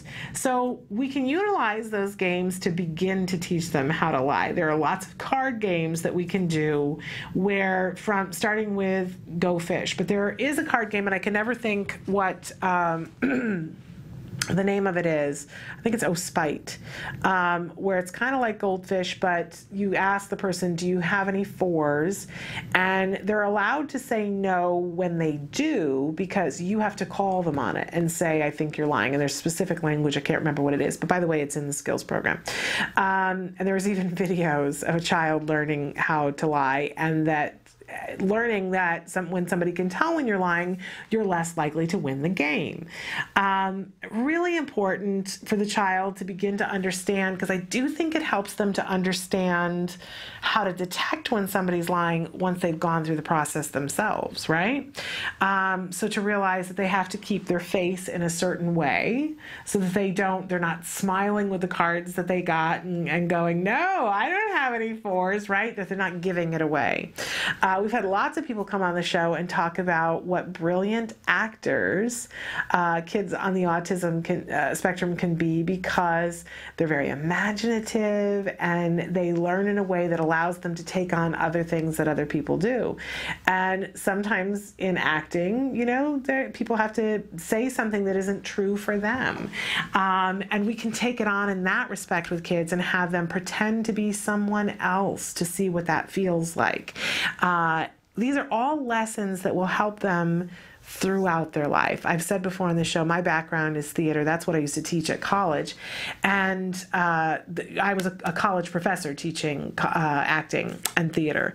And, I always found it amazing. Parents would come and say, oh, well, it'd be parents' weekend, and they'd say, well, my kid wants to take all these acting classes, and I just don't think it's a good idea. And I really want to discourage this. Why they would come to the theater professor to say that, I never could figure out, right?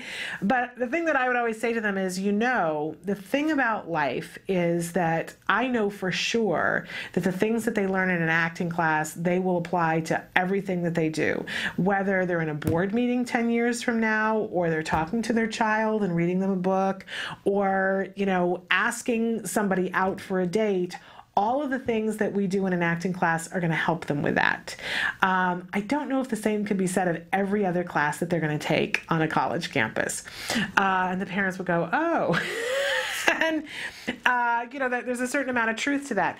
And I think the same thing for our kids, because a lot of the things that we teach them are things that are going to help them throughout their life. When we ask them to take on things and to notice what their body is doing and what they're communicating with their body, and to notice what other people are communicating when they do this or they do that, really, really amazing long-range effects that help them to negotiate relationships, to be better academic scholars, to understand how they need to behave so that people will appreciate them and respect them.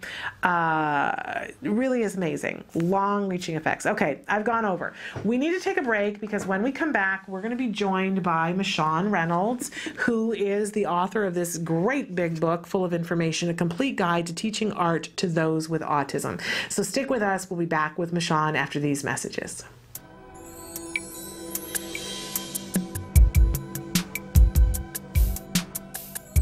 Well, today we're going to be talking about how to teach children to recognize other people's emotions. Why is that important to teach kids with autism spectrum disorders? Children with autism have difficulty recognizing other people's emotions, and we as people generally do things or don't do things based on how other people react. And so it's really important to teach our children how to recognize the emotions of others so that they know how to behave or not behave.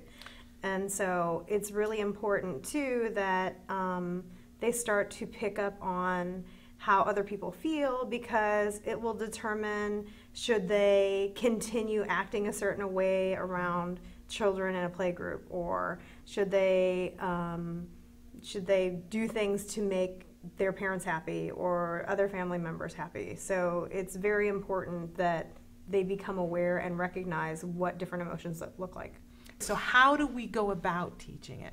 So basically, we generally start with trying to recognize other people's emotions by doing it through a photograph or in a book or through pictures, because that's something that's a lot more salient or easier to identify than a person that might be right in front of me, because maybe there's a lot of distractions going on, or that everybody's going to express their emotions in a different way. But then you want to make sure that you're taking the time to go into real life, pointing it out, whether it's contrived, for example. So I say, hey, you two over there, I want one of you to be happy, and then I'm going to ask the child to see if they can recognize that emotion, because maybe something else is going on that's also making them happy, like you handed them a present.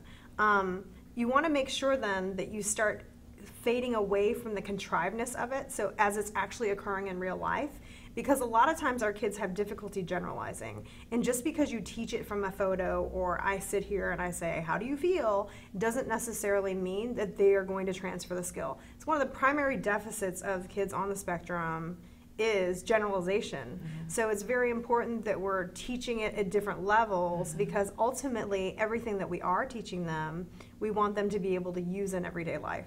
So that eventually we even lead up to, hey, if somebody's on the playground being mean to you, how is that going to make you feel? And they might say, well, it's going to make me angry. Well, what can you do about that in that situation? And then also eventually teaching them, this is what you can say or do in that situation. But again, rehearsing that just in having a conversation is not necessarily going to mean that the child is going to start exhibiting that skill.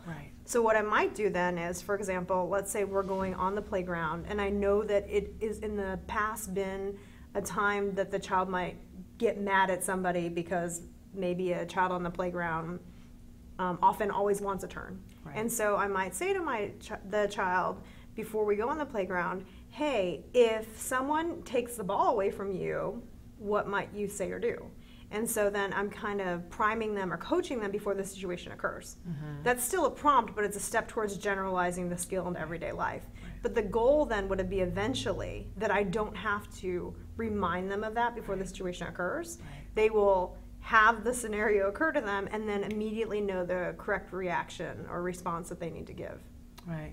And I can't say it enough. It builds on so many other things. Being able to recognize your own emotions, taking other people's perspectives, understanding where they're coming from.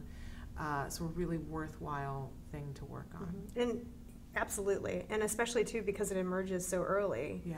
But it continues to develop for quite a long period of time too. Yeah. So yes, a lot of skills that build on from recognizing emotions of others and also your own emotions as well. Great. Thank you very much. Thank you.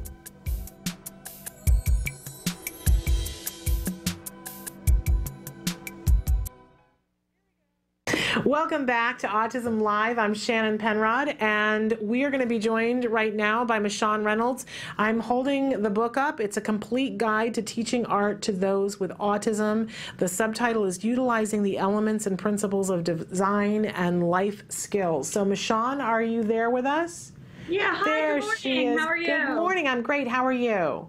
I'm hanging in. Yeah, great. Well, we're so thrilled to have you on here, and this is an amazing book that you've written, and I'm wondering, tell us what inspired you to write this particular book. Well, as an art teacher of many, many years, I was asked to teach classes. I shared a classroom with some kids, but I had never taught whole classes of kids with autism. And then I had an opportunity to teach whole classes of kids, and I didn't, I wanted to teach them on their level and figure out what it was that their needs were. And so what I did is, after a very short period of time, it took a couple weeks, but I figured out that they were very visual learners. And that to me was a revelation, because if they're visual learners, then that means that many things can be filtered through the arts, and many of their issues can be filtered through the arts. And it's a student-centered program. It's a program where, some of their developmental issues, like increased cognition, self-expression, increased imagination, abstract thinking, visual spatial discrepancies, fine motor skills, could all be done through actual projects. And then if you take it to a further level, which is, that also increases their self-esteem, and then they like it. They like doing it. But you have to figure out where they are on the art spectrum, which is, I call it the art spectrum, which is different than the autism spectrum, which is basically a developmental program that was devised by a couple people. There are different types of learning, like, a guy called Lowenfeld figured out different types of learning, but there's schematic learning. So if you can figure out where they are, then it was like, okay, well, let's figure that out. And then if you take it to a further point, which if you start to have them talk about the art, which some are verbal, some are nonverbal, some are using their devices. Devices. Yeah, right, and they can increase their social interaction. They can increase their communication, and then not only that, that gives people actually I don't know if you would call it a blueprint, but it's definitely a year to year looking at an increase in development. Yeah. Which goes along with their IEP, which can say, hey, look, here's where you were, here's where you are. And that made a difference to me. And then, again, just to do the whole project itself, it requires life skills. It requires organizational abilities. It requires putting things away. It requires getting things out. It requires rules and regulations, and printmaking is different than using markers, and but it is an interactive thing. So it's a huge thing that can help these people. And that really, to me, was the whole inspiration of writing the book, because to me, it was all about helping people. How do I help these people have a better quality of life overall over a long period of time, those that are already diagnosed? So that was my inspiration in writing the book. Well, that's great. And we should talk a little bit about your background, because you mentioned a little bit that you are somebody who has taught art for a number of years.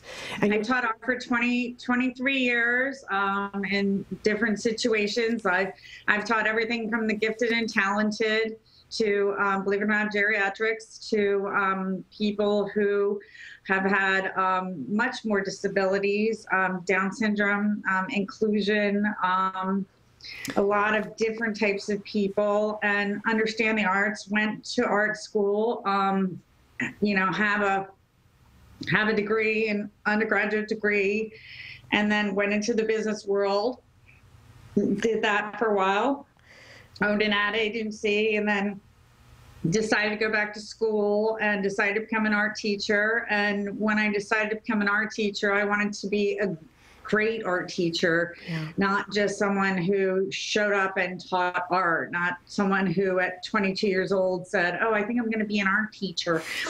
You know, at 6 years old, I took my first oil painting class. Okay. So to me, the arts have a longevity and they have a place in the system. They have, you know, roots all the way back to Aristotle and Plato.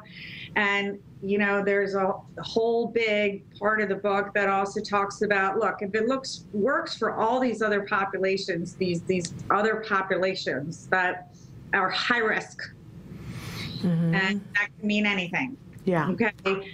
The chances are, if these are visual learners, which they are, that it's a really good bet that it's going to happen, that this helps them. Yeah. And that's the purpose or the premise under which it was written. Yeah. And then when I worked with them, I was like, oh my gosh, this is amazing. Yeah. And the kids thrived.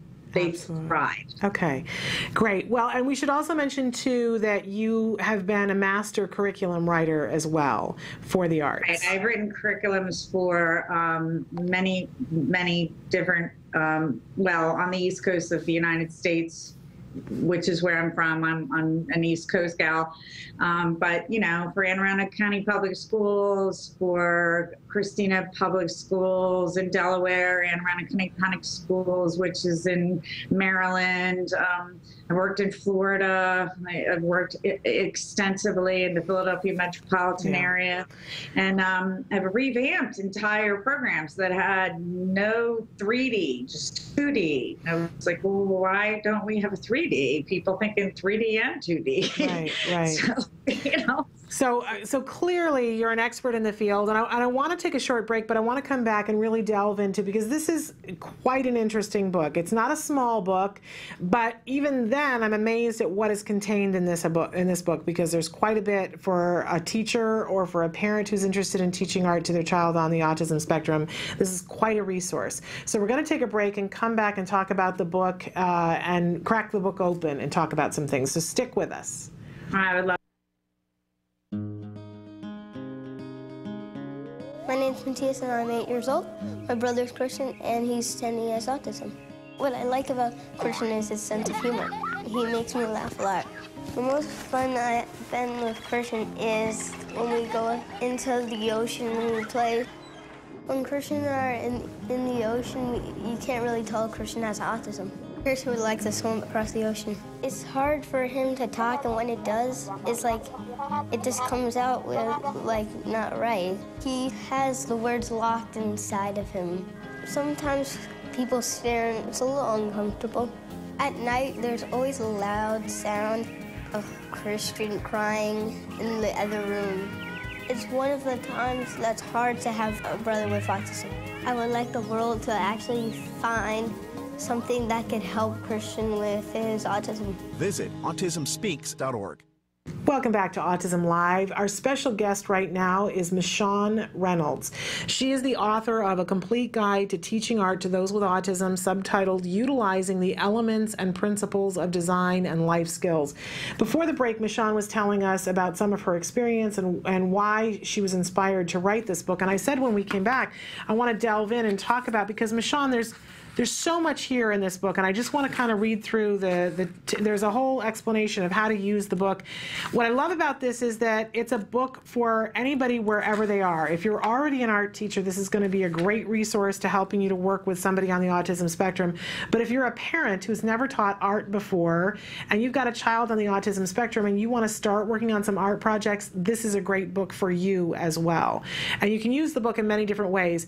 But you start with part 1, basic facts about ASD, autism spectrum disorder, where you really go through some of the different diagnoses and some of the different things. Then part 2, schematic art development stages. Part 3 is foundational instructional elements. Part 4, review of literature. Part 5, successful art model programs. Part 6, the elements and principles of design. Part 7, building an art cabinet, all the supplies that you need. We get to Part 8, planning an art curriculum. Part 9, individual developmental concerns, so specifying for an individual. Part 10, designing a curriculum. 11, effective teaching strategies, which that alone, you've got to get this online and make it available for everybody, Michonne. It is online. Okay. Part 12, behavior management techniques, because you're going to run into some behavior. Part 13, implementing a curriculum. 14, evaluation procedures, because that's going to be important. Part 15, instructor and parental participation. 16, final thoughts and conclusion. And then we get to Part 17, which is the lessons, which is the main part of the book. That's correct. So it's pretty exhaustive and extensive, but some of those things that you were talking about, like Aristotle and those kinds of things, if somebody is interested in knowing what the background for something is, you've got that in the book and a whole bunch of other people of knowing why you should do. Go ahead. That's great, but the bottom line is this, okay? The arts can really help these people, and that's the bottom line. And the thing is, what I did is write it so that if anyone didn't know anything about art, they could teach it to their kid. Yeah. Or teach it to their, you know, if you're a special ed teacher and you're not art trained, you could teach it. If you're a parent, don't know anything, and you don't need it, because I gave it to you in one-step directions. I gave you all the lessons in one-step directions.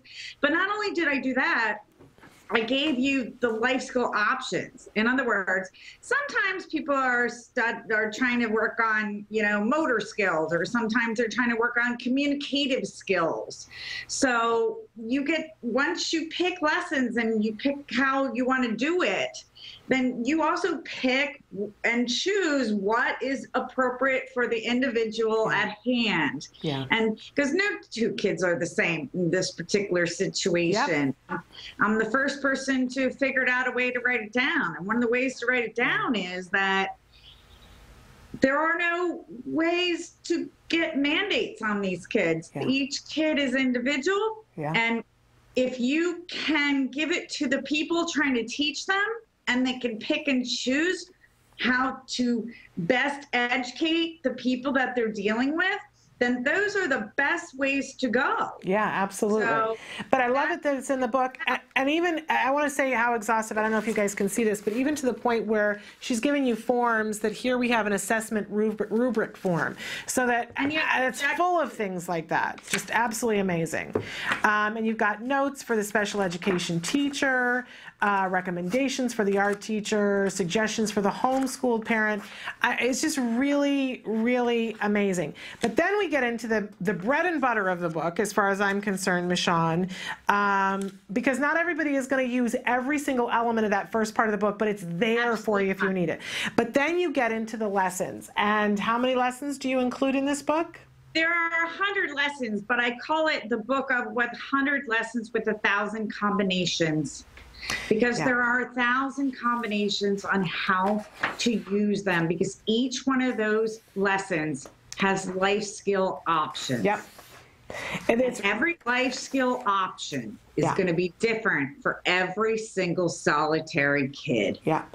And so you pick and choose for the kids you're either, whether it's a 6-person in your classroom, or you're sitting across from your own kid, or you're getting together with a group of parents that, you know, doing an assessment, you know, where you're talking about how to talk about art. I like it. I like it because it's blue. I like it because it has shapes. Well, there's way more to it than that, because there's core subjects involved in here. There's math, there's science, there's language arts, there's all kinds of things. So it depends on the concentration that you choose. You could teach the same lesson 3 years in a row, 4 years in a row, and have a different concentration of a life skill. Yeah.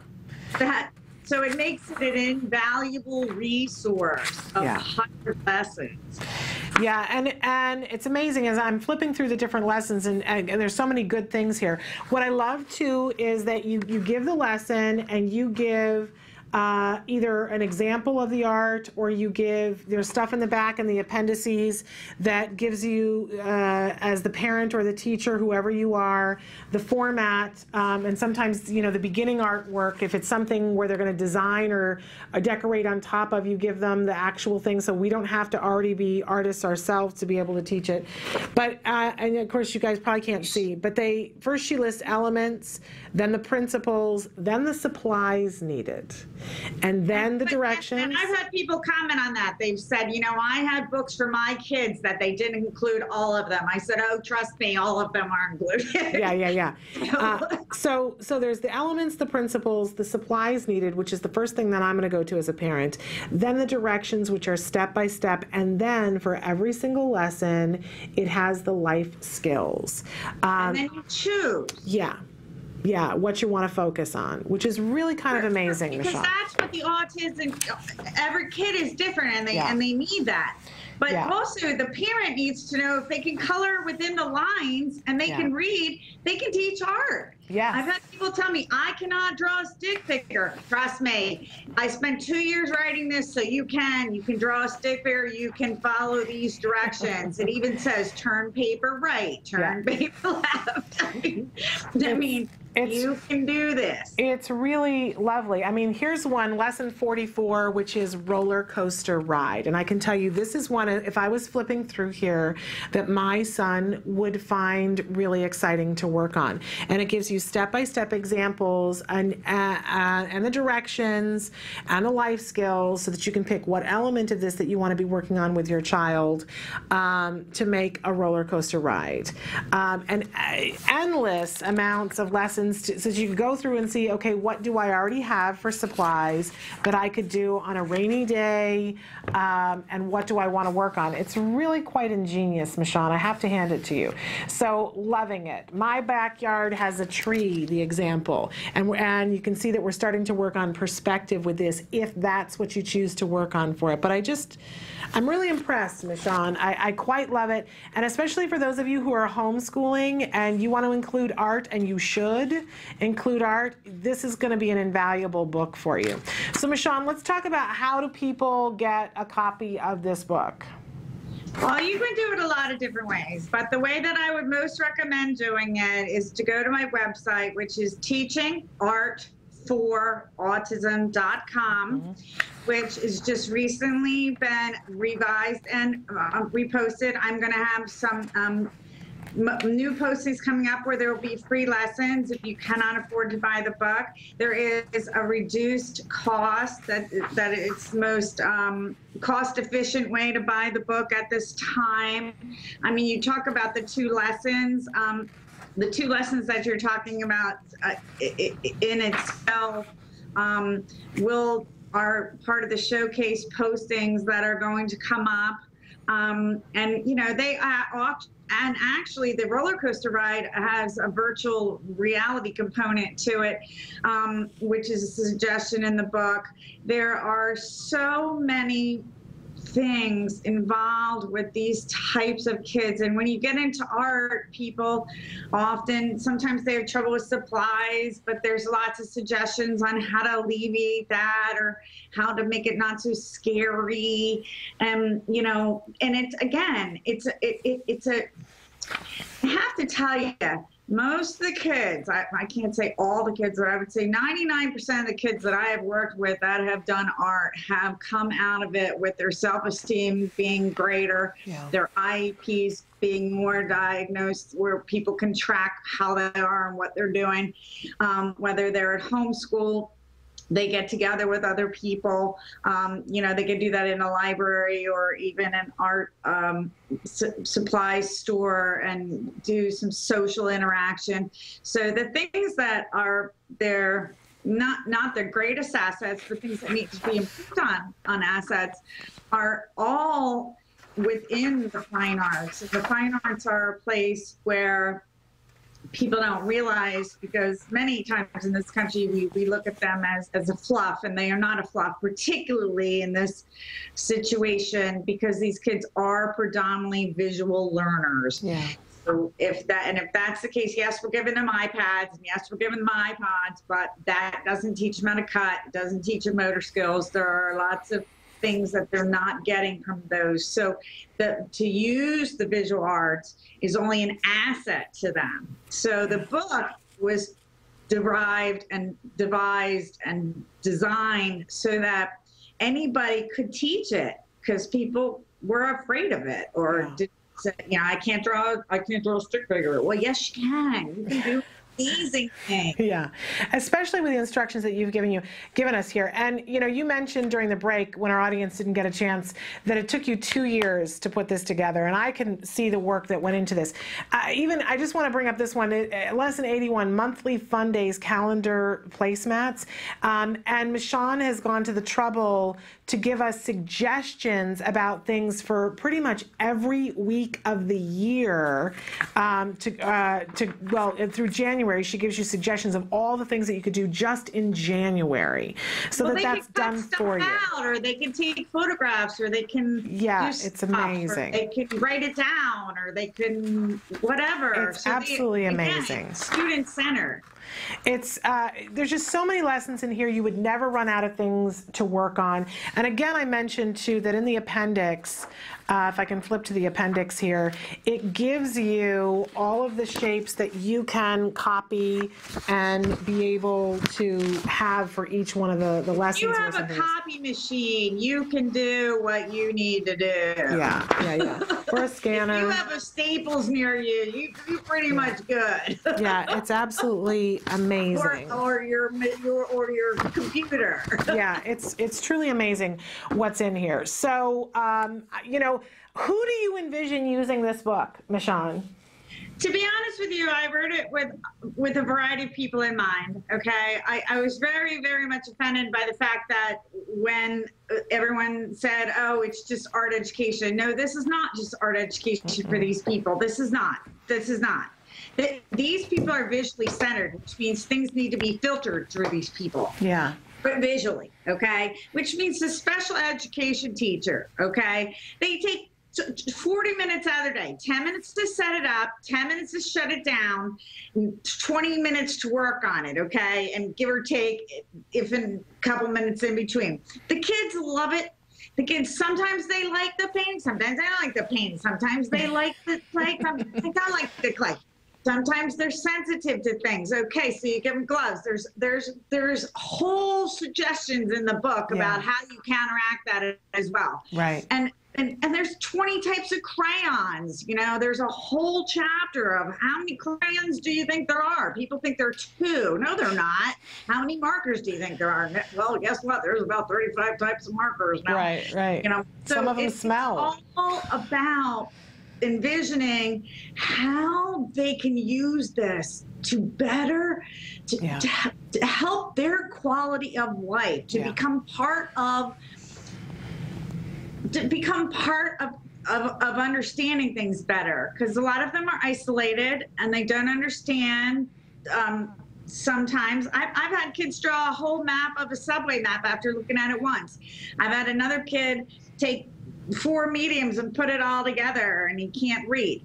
I've had other kids who can't speak that have done these miraculous things in art. So the point is, it gives them another opportunity. It gives them another place on the map to use, either in conjunction with or in addition to something that already is, if not art-centered education, which is a tough sell in America. I understand. Absolutely. Well, I can see there are so many different uses for this. You know, if you're homeschooling, I think it's essential. I think if you are a parent of a child who's going to school, and the teacher, as there's a lot in this, especially in the elementary grades in this economy, is a lot of times the person who is doing the art. Give this as a gift to them. If you're a parent and you like to do things and have activities with your child, and you know that your child has some interest, or you have some interest in art, this is an absolute essential for you. But I think, you know, give it to your school. It is not a kinesthetic activity. It is not about sit your kid down at the dinner table and give them a crayon and let them color for 20 minutes. That's a kinesthetic activity.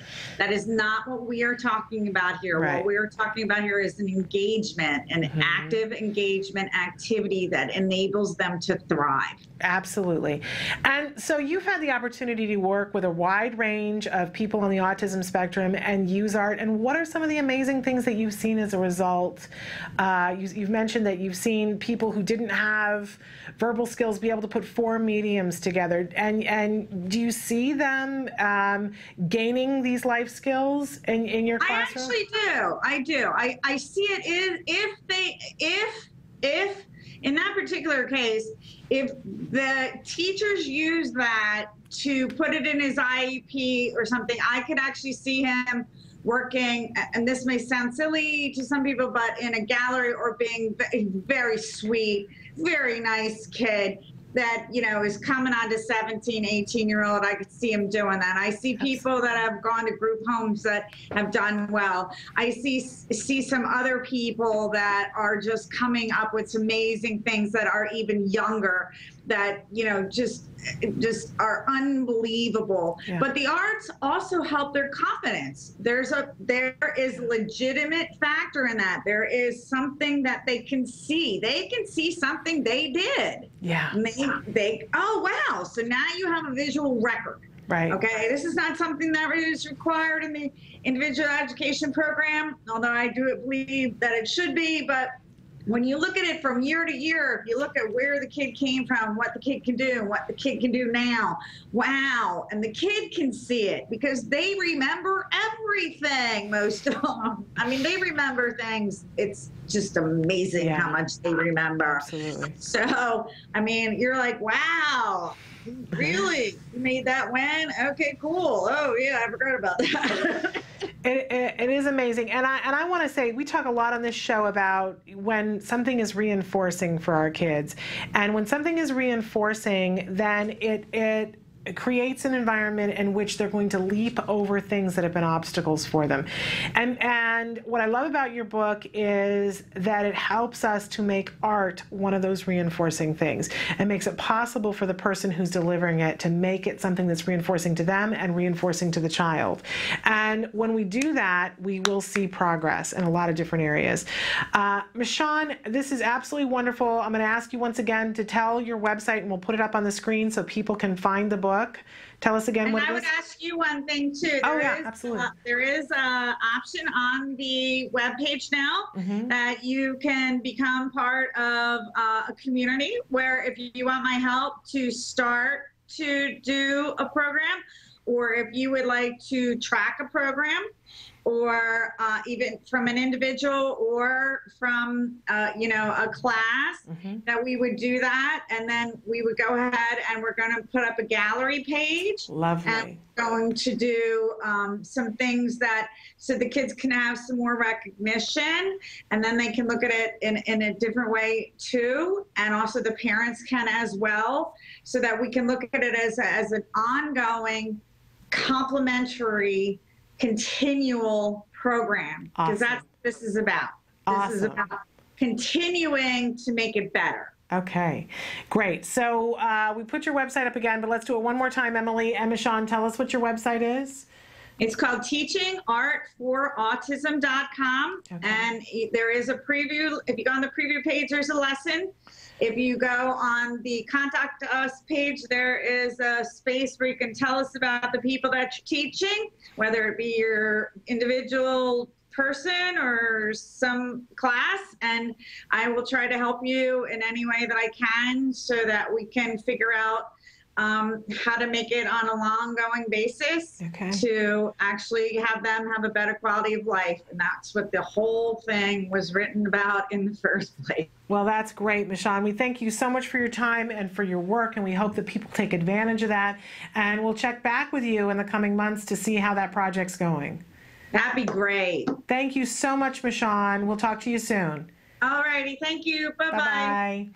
So that was Michonne Reynolds, a really amazing book. I want to encourage you to check out her website to see what it's all about. But just simply, I mean, it's a wealth of information about dealing with different issues. But if for no other reason, those 100 lessons with the life skills built in is a reason to own this book or to gift it to someone in your school or someone in your family. Anybody, I think anybody who has an individual that they're working with on the autism spectrum, but honestly, anybody who is interested in teaching art, it's really well put together. Okay, we're going to take a break and come back and maybe take on a little bit of this controversy that's happening on Facebook, so stick with us.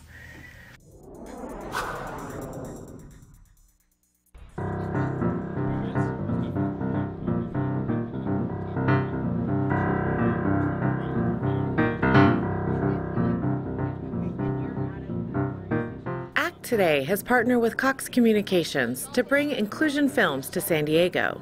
Led by Joey Travolta, Inclusion Films teaches filmmaking to developmentally disabled children. It's a practical film camp where we take them through the process of making a film. And each group, we split them into 3 groups, and they're each responsible for making a short film together as a group. How many people like animation in this group?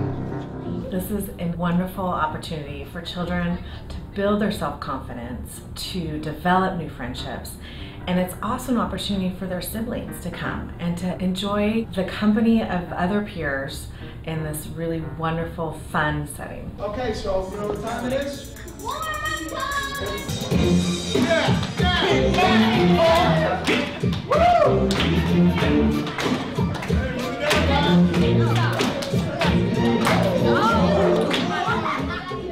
Cox Communications has years supporting the community. We believe in giving back to the communities we serve, and military, youth, and education are our 3 pillars. And so this really matched up with everything that we're about and what we're trying to do to give back to the San Diego community. And so we were thrilled to meet up with ACT Today and Inclusion Films and to have this wonderful synergy. 3 organizations really trying to move towards a common cause. All right, we're ready? There you go, got it. Okay, you'll be talking to me, okay? So tell me your name, say my name is. In the past, we've done the Junior Apprentice, which was a takeoff on The Apprentice, the Really Late Show, which is a takeoff on The Tonight Show. And this year, we're doing a combination of 60 Minutes and Entertainment Tonight called 30 Minutes Tonight. Okay, good. So now you understand what an improv is. You guys get the idea what an improv is? To go with the flow of something, especially in the action. My son Elijah, he's into movies and he's into music, and so this program might bring out his particular skills. Amazing. You're like a professional animator. Every single person here we've met has been so kind, loving, and caring. They've given Nicholas the opportunity to be himself and be around people who had the same passion and interest as he does. What is it you learned in the program? What did you learn? That filming is kind of tricky. It was really nice to know how much they were enjoying this camp, and they're with people who are supporting them and are making them feel great about themselves and their differences and their similarities. And I get 2 kids that are working together and apart and together and apart, so it's an interrelationship as well as a camp and a learning experience. Everything that goes into the process of making a film goes into everyday life. So they're learning life skills, they're learning to collaborate. And when they collaborate, they come up with a product that everybody can see they're a part of something. They become a community, they become a family. When you make a film, you really become a family. Are we having fun at film camp? Yeah! We are close to Hollywood. Yep. And Hollywood is always looking for young talent like this. Autism is an epidemic, and it is not going to get any better anytime soon. Families are struggling to pay the bills, to put food on their table, let alone provide services for their children. And ACT Today is a vehicle of support for these families by helping them get access to life supports that they couldn't otherwise have. My experience in film camp has been great, and I just really love how all you guys decided to bring us together. What I learned here, I learned to animate, how to operate the chalkboard. I learned about the animation and filming and editing. Making friends. Making new friends and acting. Meeting new friends. You can be anything you want to be. Welcome back. I'm Shannon Penrod, and we had somebody write in, and I thought it was Michonne, but it's not Michonne, so now I don't know who it is. Somebody said, because we were talking about Indiana and the services in Indiana, and somebody wrote in and said, if you're looking for a communication device camp in October at Indiana University, they have an awesome camp for children with communication devices between the ages of 5 and 25. And the reason why I thought it was Michonne was that the next comment was, I can tell everybody about this camp and ABA camp when I'm on. So I thought it was Michonne writing in, but it's obviously one of our guests because we have a bunch of people that we've been lining up. And I know one person in particular that we have said that we would love to have come on the show that specifically wants to talk about using a communication device, and they use a communication device. So it might be that person. But in any case, love to know that they're in October at Indiana University. If you have someone who's using a device to help communicate, there is an awesome camp. So great to know. I'm having trouble getting on Facebook, which might just be the universe saying stay out of it. I don't know. But in any case, I wanted to take a second to talk about a couple of the things that are coming up towards the end of this week. Tomorrow we have going to be joining with us during Let's Talk Autism with Shannon and Nancy, the wonderful and fabulous Nancy Alspaw Jackson. And she is the Executive Director of Autism Care and Treatment Today. We're going to be taking on a bunch of different things tomorrow. We're going to be talking about a dad who has a fundraiser that's going on right now because he wants to be able to give money to put iPads in children's hands who need them. So talk about the communication device. So that's a really exciting thing. I don't know if the dad's going to actually be able to join us on the air, but we're going to be talking about it. And I know that tomorrow we're going to be joined by Misty Mackey for a short period of time. We've had Misty on the show before. She is an expert in autism insurance contracts and this transition, because every day we're finding out new information, and in particular in the state of California, we're in the middle of that really interesting, right?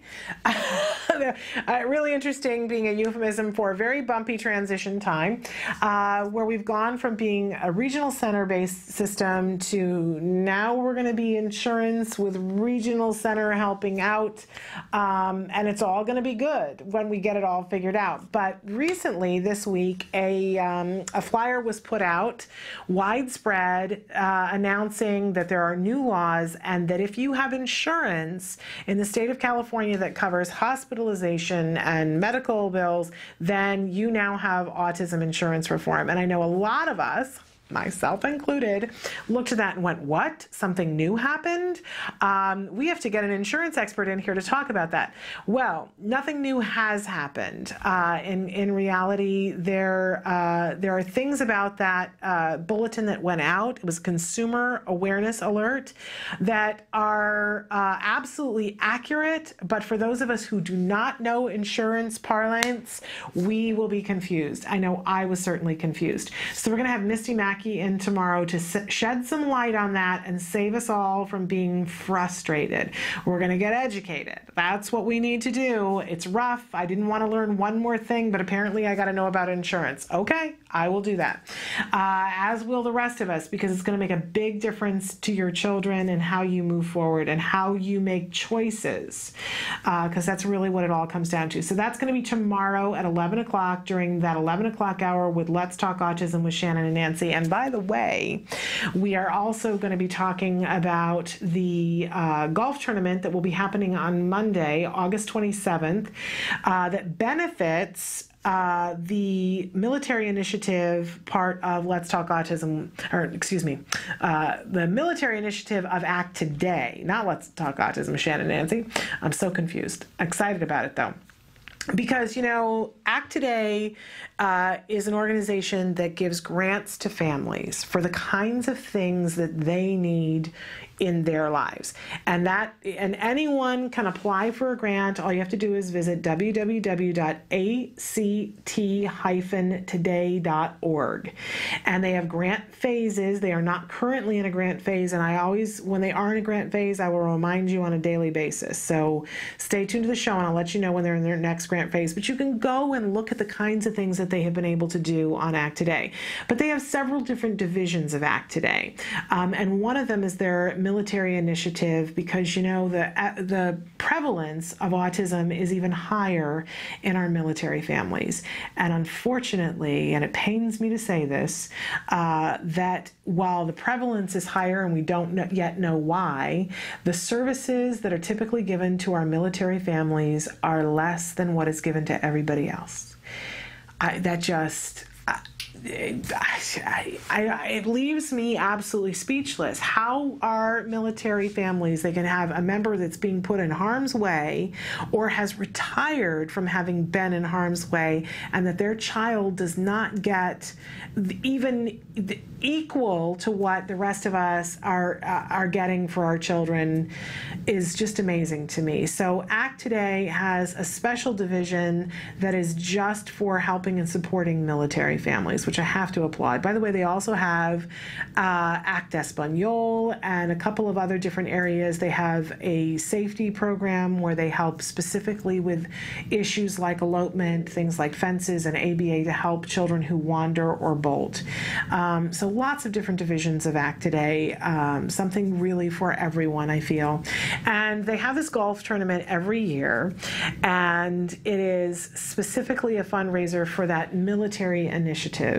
And it is a star-studded event, and we're very much looking forward to, we won't be doing a live show on that day. We tried to do that last year, and it's really a little too hectic. But we are going to be on the site on that day and getting interviews. Some of the people that will be there, of course, it's hosted by the lovely Joe Montaigne, who has a daughter who is on the autism spectrum, and a host of friends of his. I know that we're going to be joined by D.B. Sweeney. I'm very excited about that. Kevin Sorbo and Jason Gedrick, who was there last year, will also be there this year, and many, many other stars. So we'll be interviewing them on Monday to share those interviews with you in the coming weeks. And the heart of it, though, is to raise money. If you still want to golf and you're in the Los Angeles area or will be in the Los Angeles area on Monday, you can still golf. And it's not that expensive. You can go to Act Today and sign up to golf. So that is on Monday, and we're going to have some pictures from last year's event, and Nancy will be telling us more about what the expectation for that is. And then, of course, we'll be back on Tuesday talking about the kinds of things and share the interviews as they are edited. So Wednesday, we're going to be talking about all of those different things, and then we unfortunately are not joined by Evelyn Gould on Wednesday. Normally she's here with us, but she is out of town this week and won't be here with us. But on Thursday, we will be joined by the fabulous Angela Persicki, who is from our research department, and she's going to be sharing some interesting things, and I'm going to specifically ask her to talk to us about research about bedtime rituals. So we'll definitely be talking about that. And of course, on Friday, we've got some really exciting things coming up.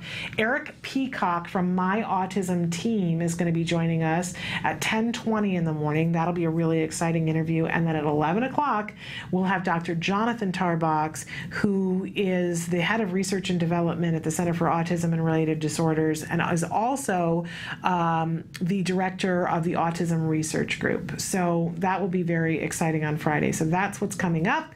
We're really looking forward to that. We're going to take a short break and come back to finish out the show. Stick with us.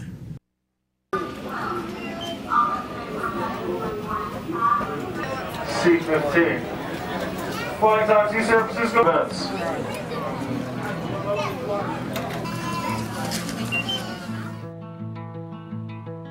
This week actually started probably about a year and a half ago, and Rocky Rayner and I were talking about a way that we could use the expertise that Jack has, combining it with the surf team here in Half Moon Bay.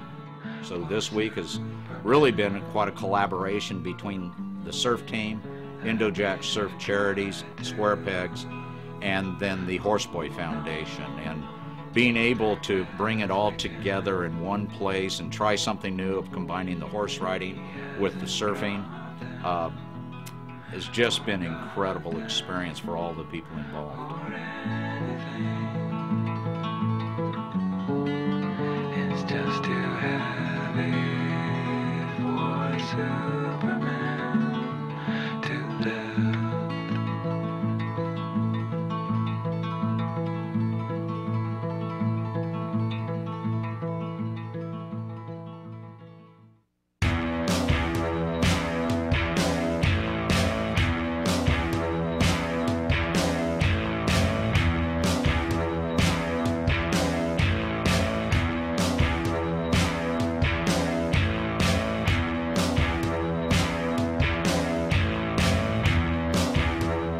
We are in Half Moon Bay, California, and we're putting on a charity surf camp in conjunction with the Half Moon Bay Surf Club, with the Square Peg Foundation and the Horse Boy, putting together kind of a new program using horses and surfing to connect with special needs kids, namely autism.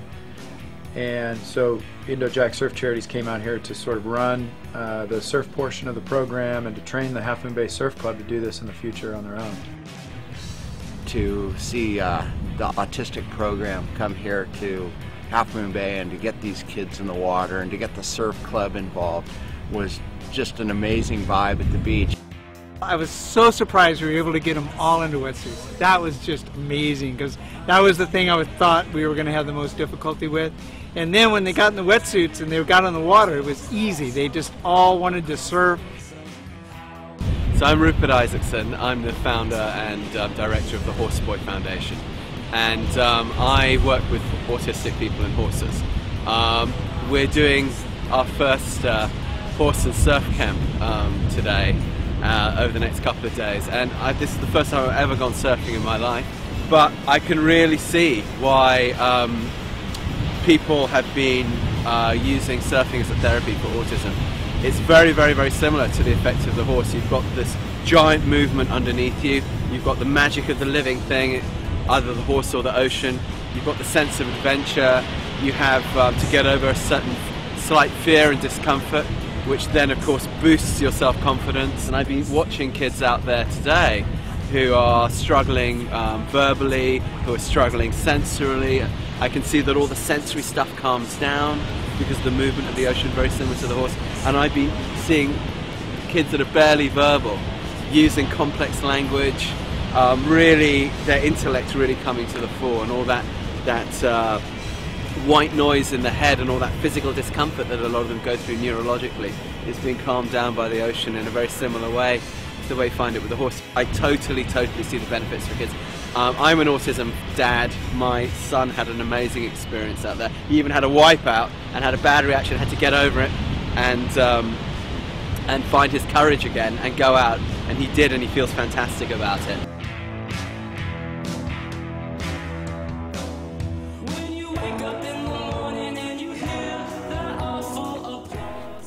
The autistic kids, you think they can't do anything, but they were having loads of fun.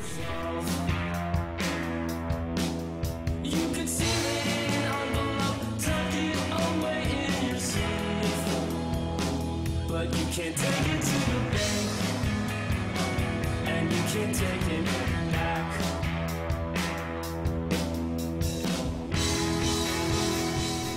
Using surfing on the surface with kids with physical and mental challenges might seem a little lightweight. You know, people might question, well, what are you doing? You're not curing anything, you're not fixing anything. But what I've learned, and what you'll all learn as you view this, is that there's an element of surfing that helps a child realize that getting knocked down, they can get back up. There's one email that came in this week, the day after we finished, and it was, this was the best day of his life. And if that was all we gave them to give one child the best day of their life, that's worth it.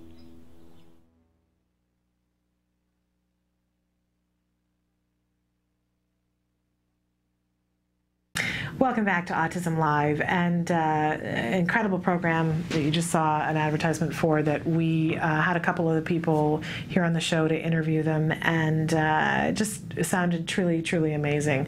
I think anytime we can get our children, you know, the key is the reinforcement. When something is reinforcing enough, our kids overcome. They do. And I think that that's heartening for a lot of different reasons, because it shows us that they can. It does mean that there's some more work to break through, but I think we're willing to do it, right? And it's a breakthrough for them, and it's a breakthrough for us to see what they're capable of. Now, your life may not be set up so that you can take your child on horseback on a regular basis, and your life may not be set up so that you can take them on a surfboard on a regular basis, but I do think that when you have the opportunity to do some amazing things with your child, it is amazing what you get back from it.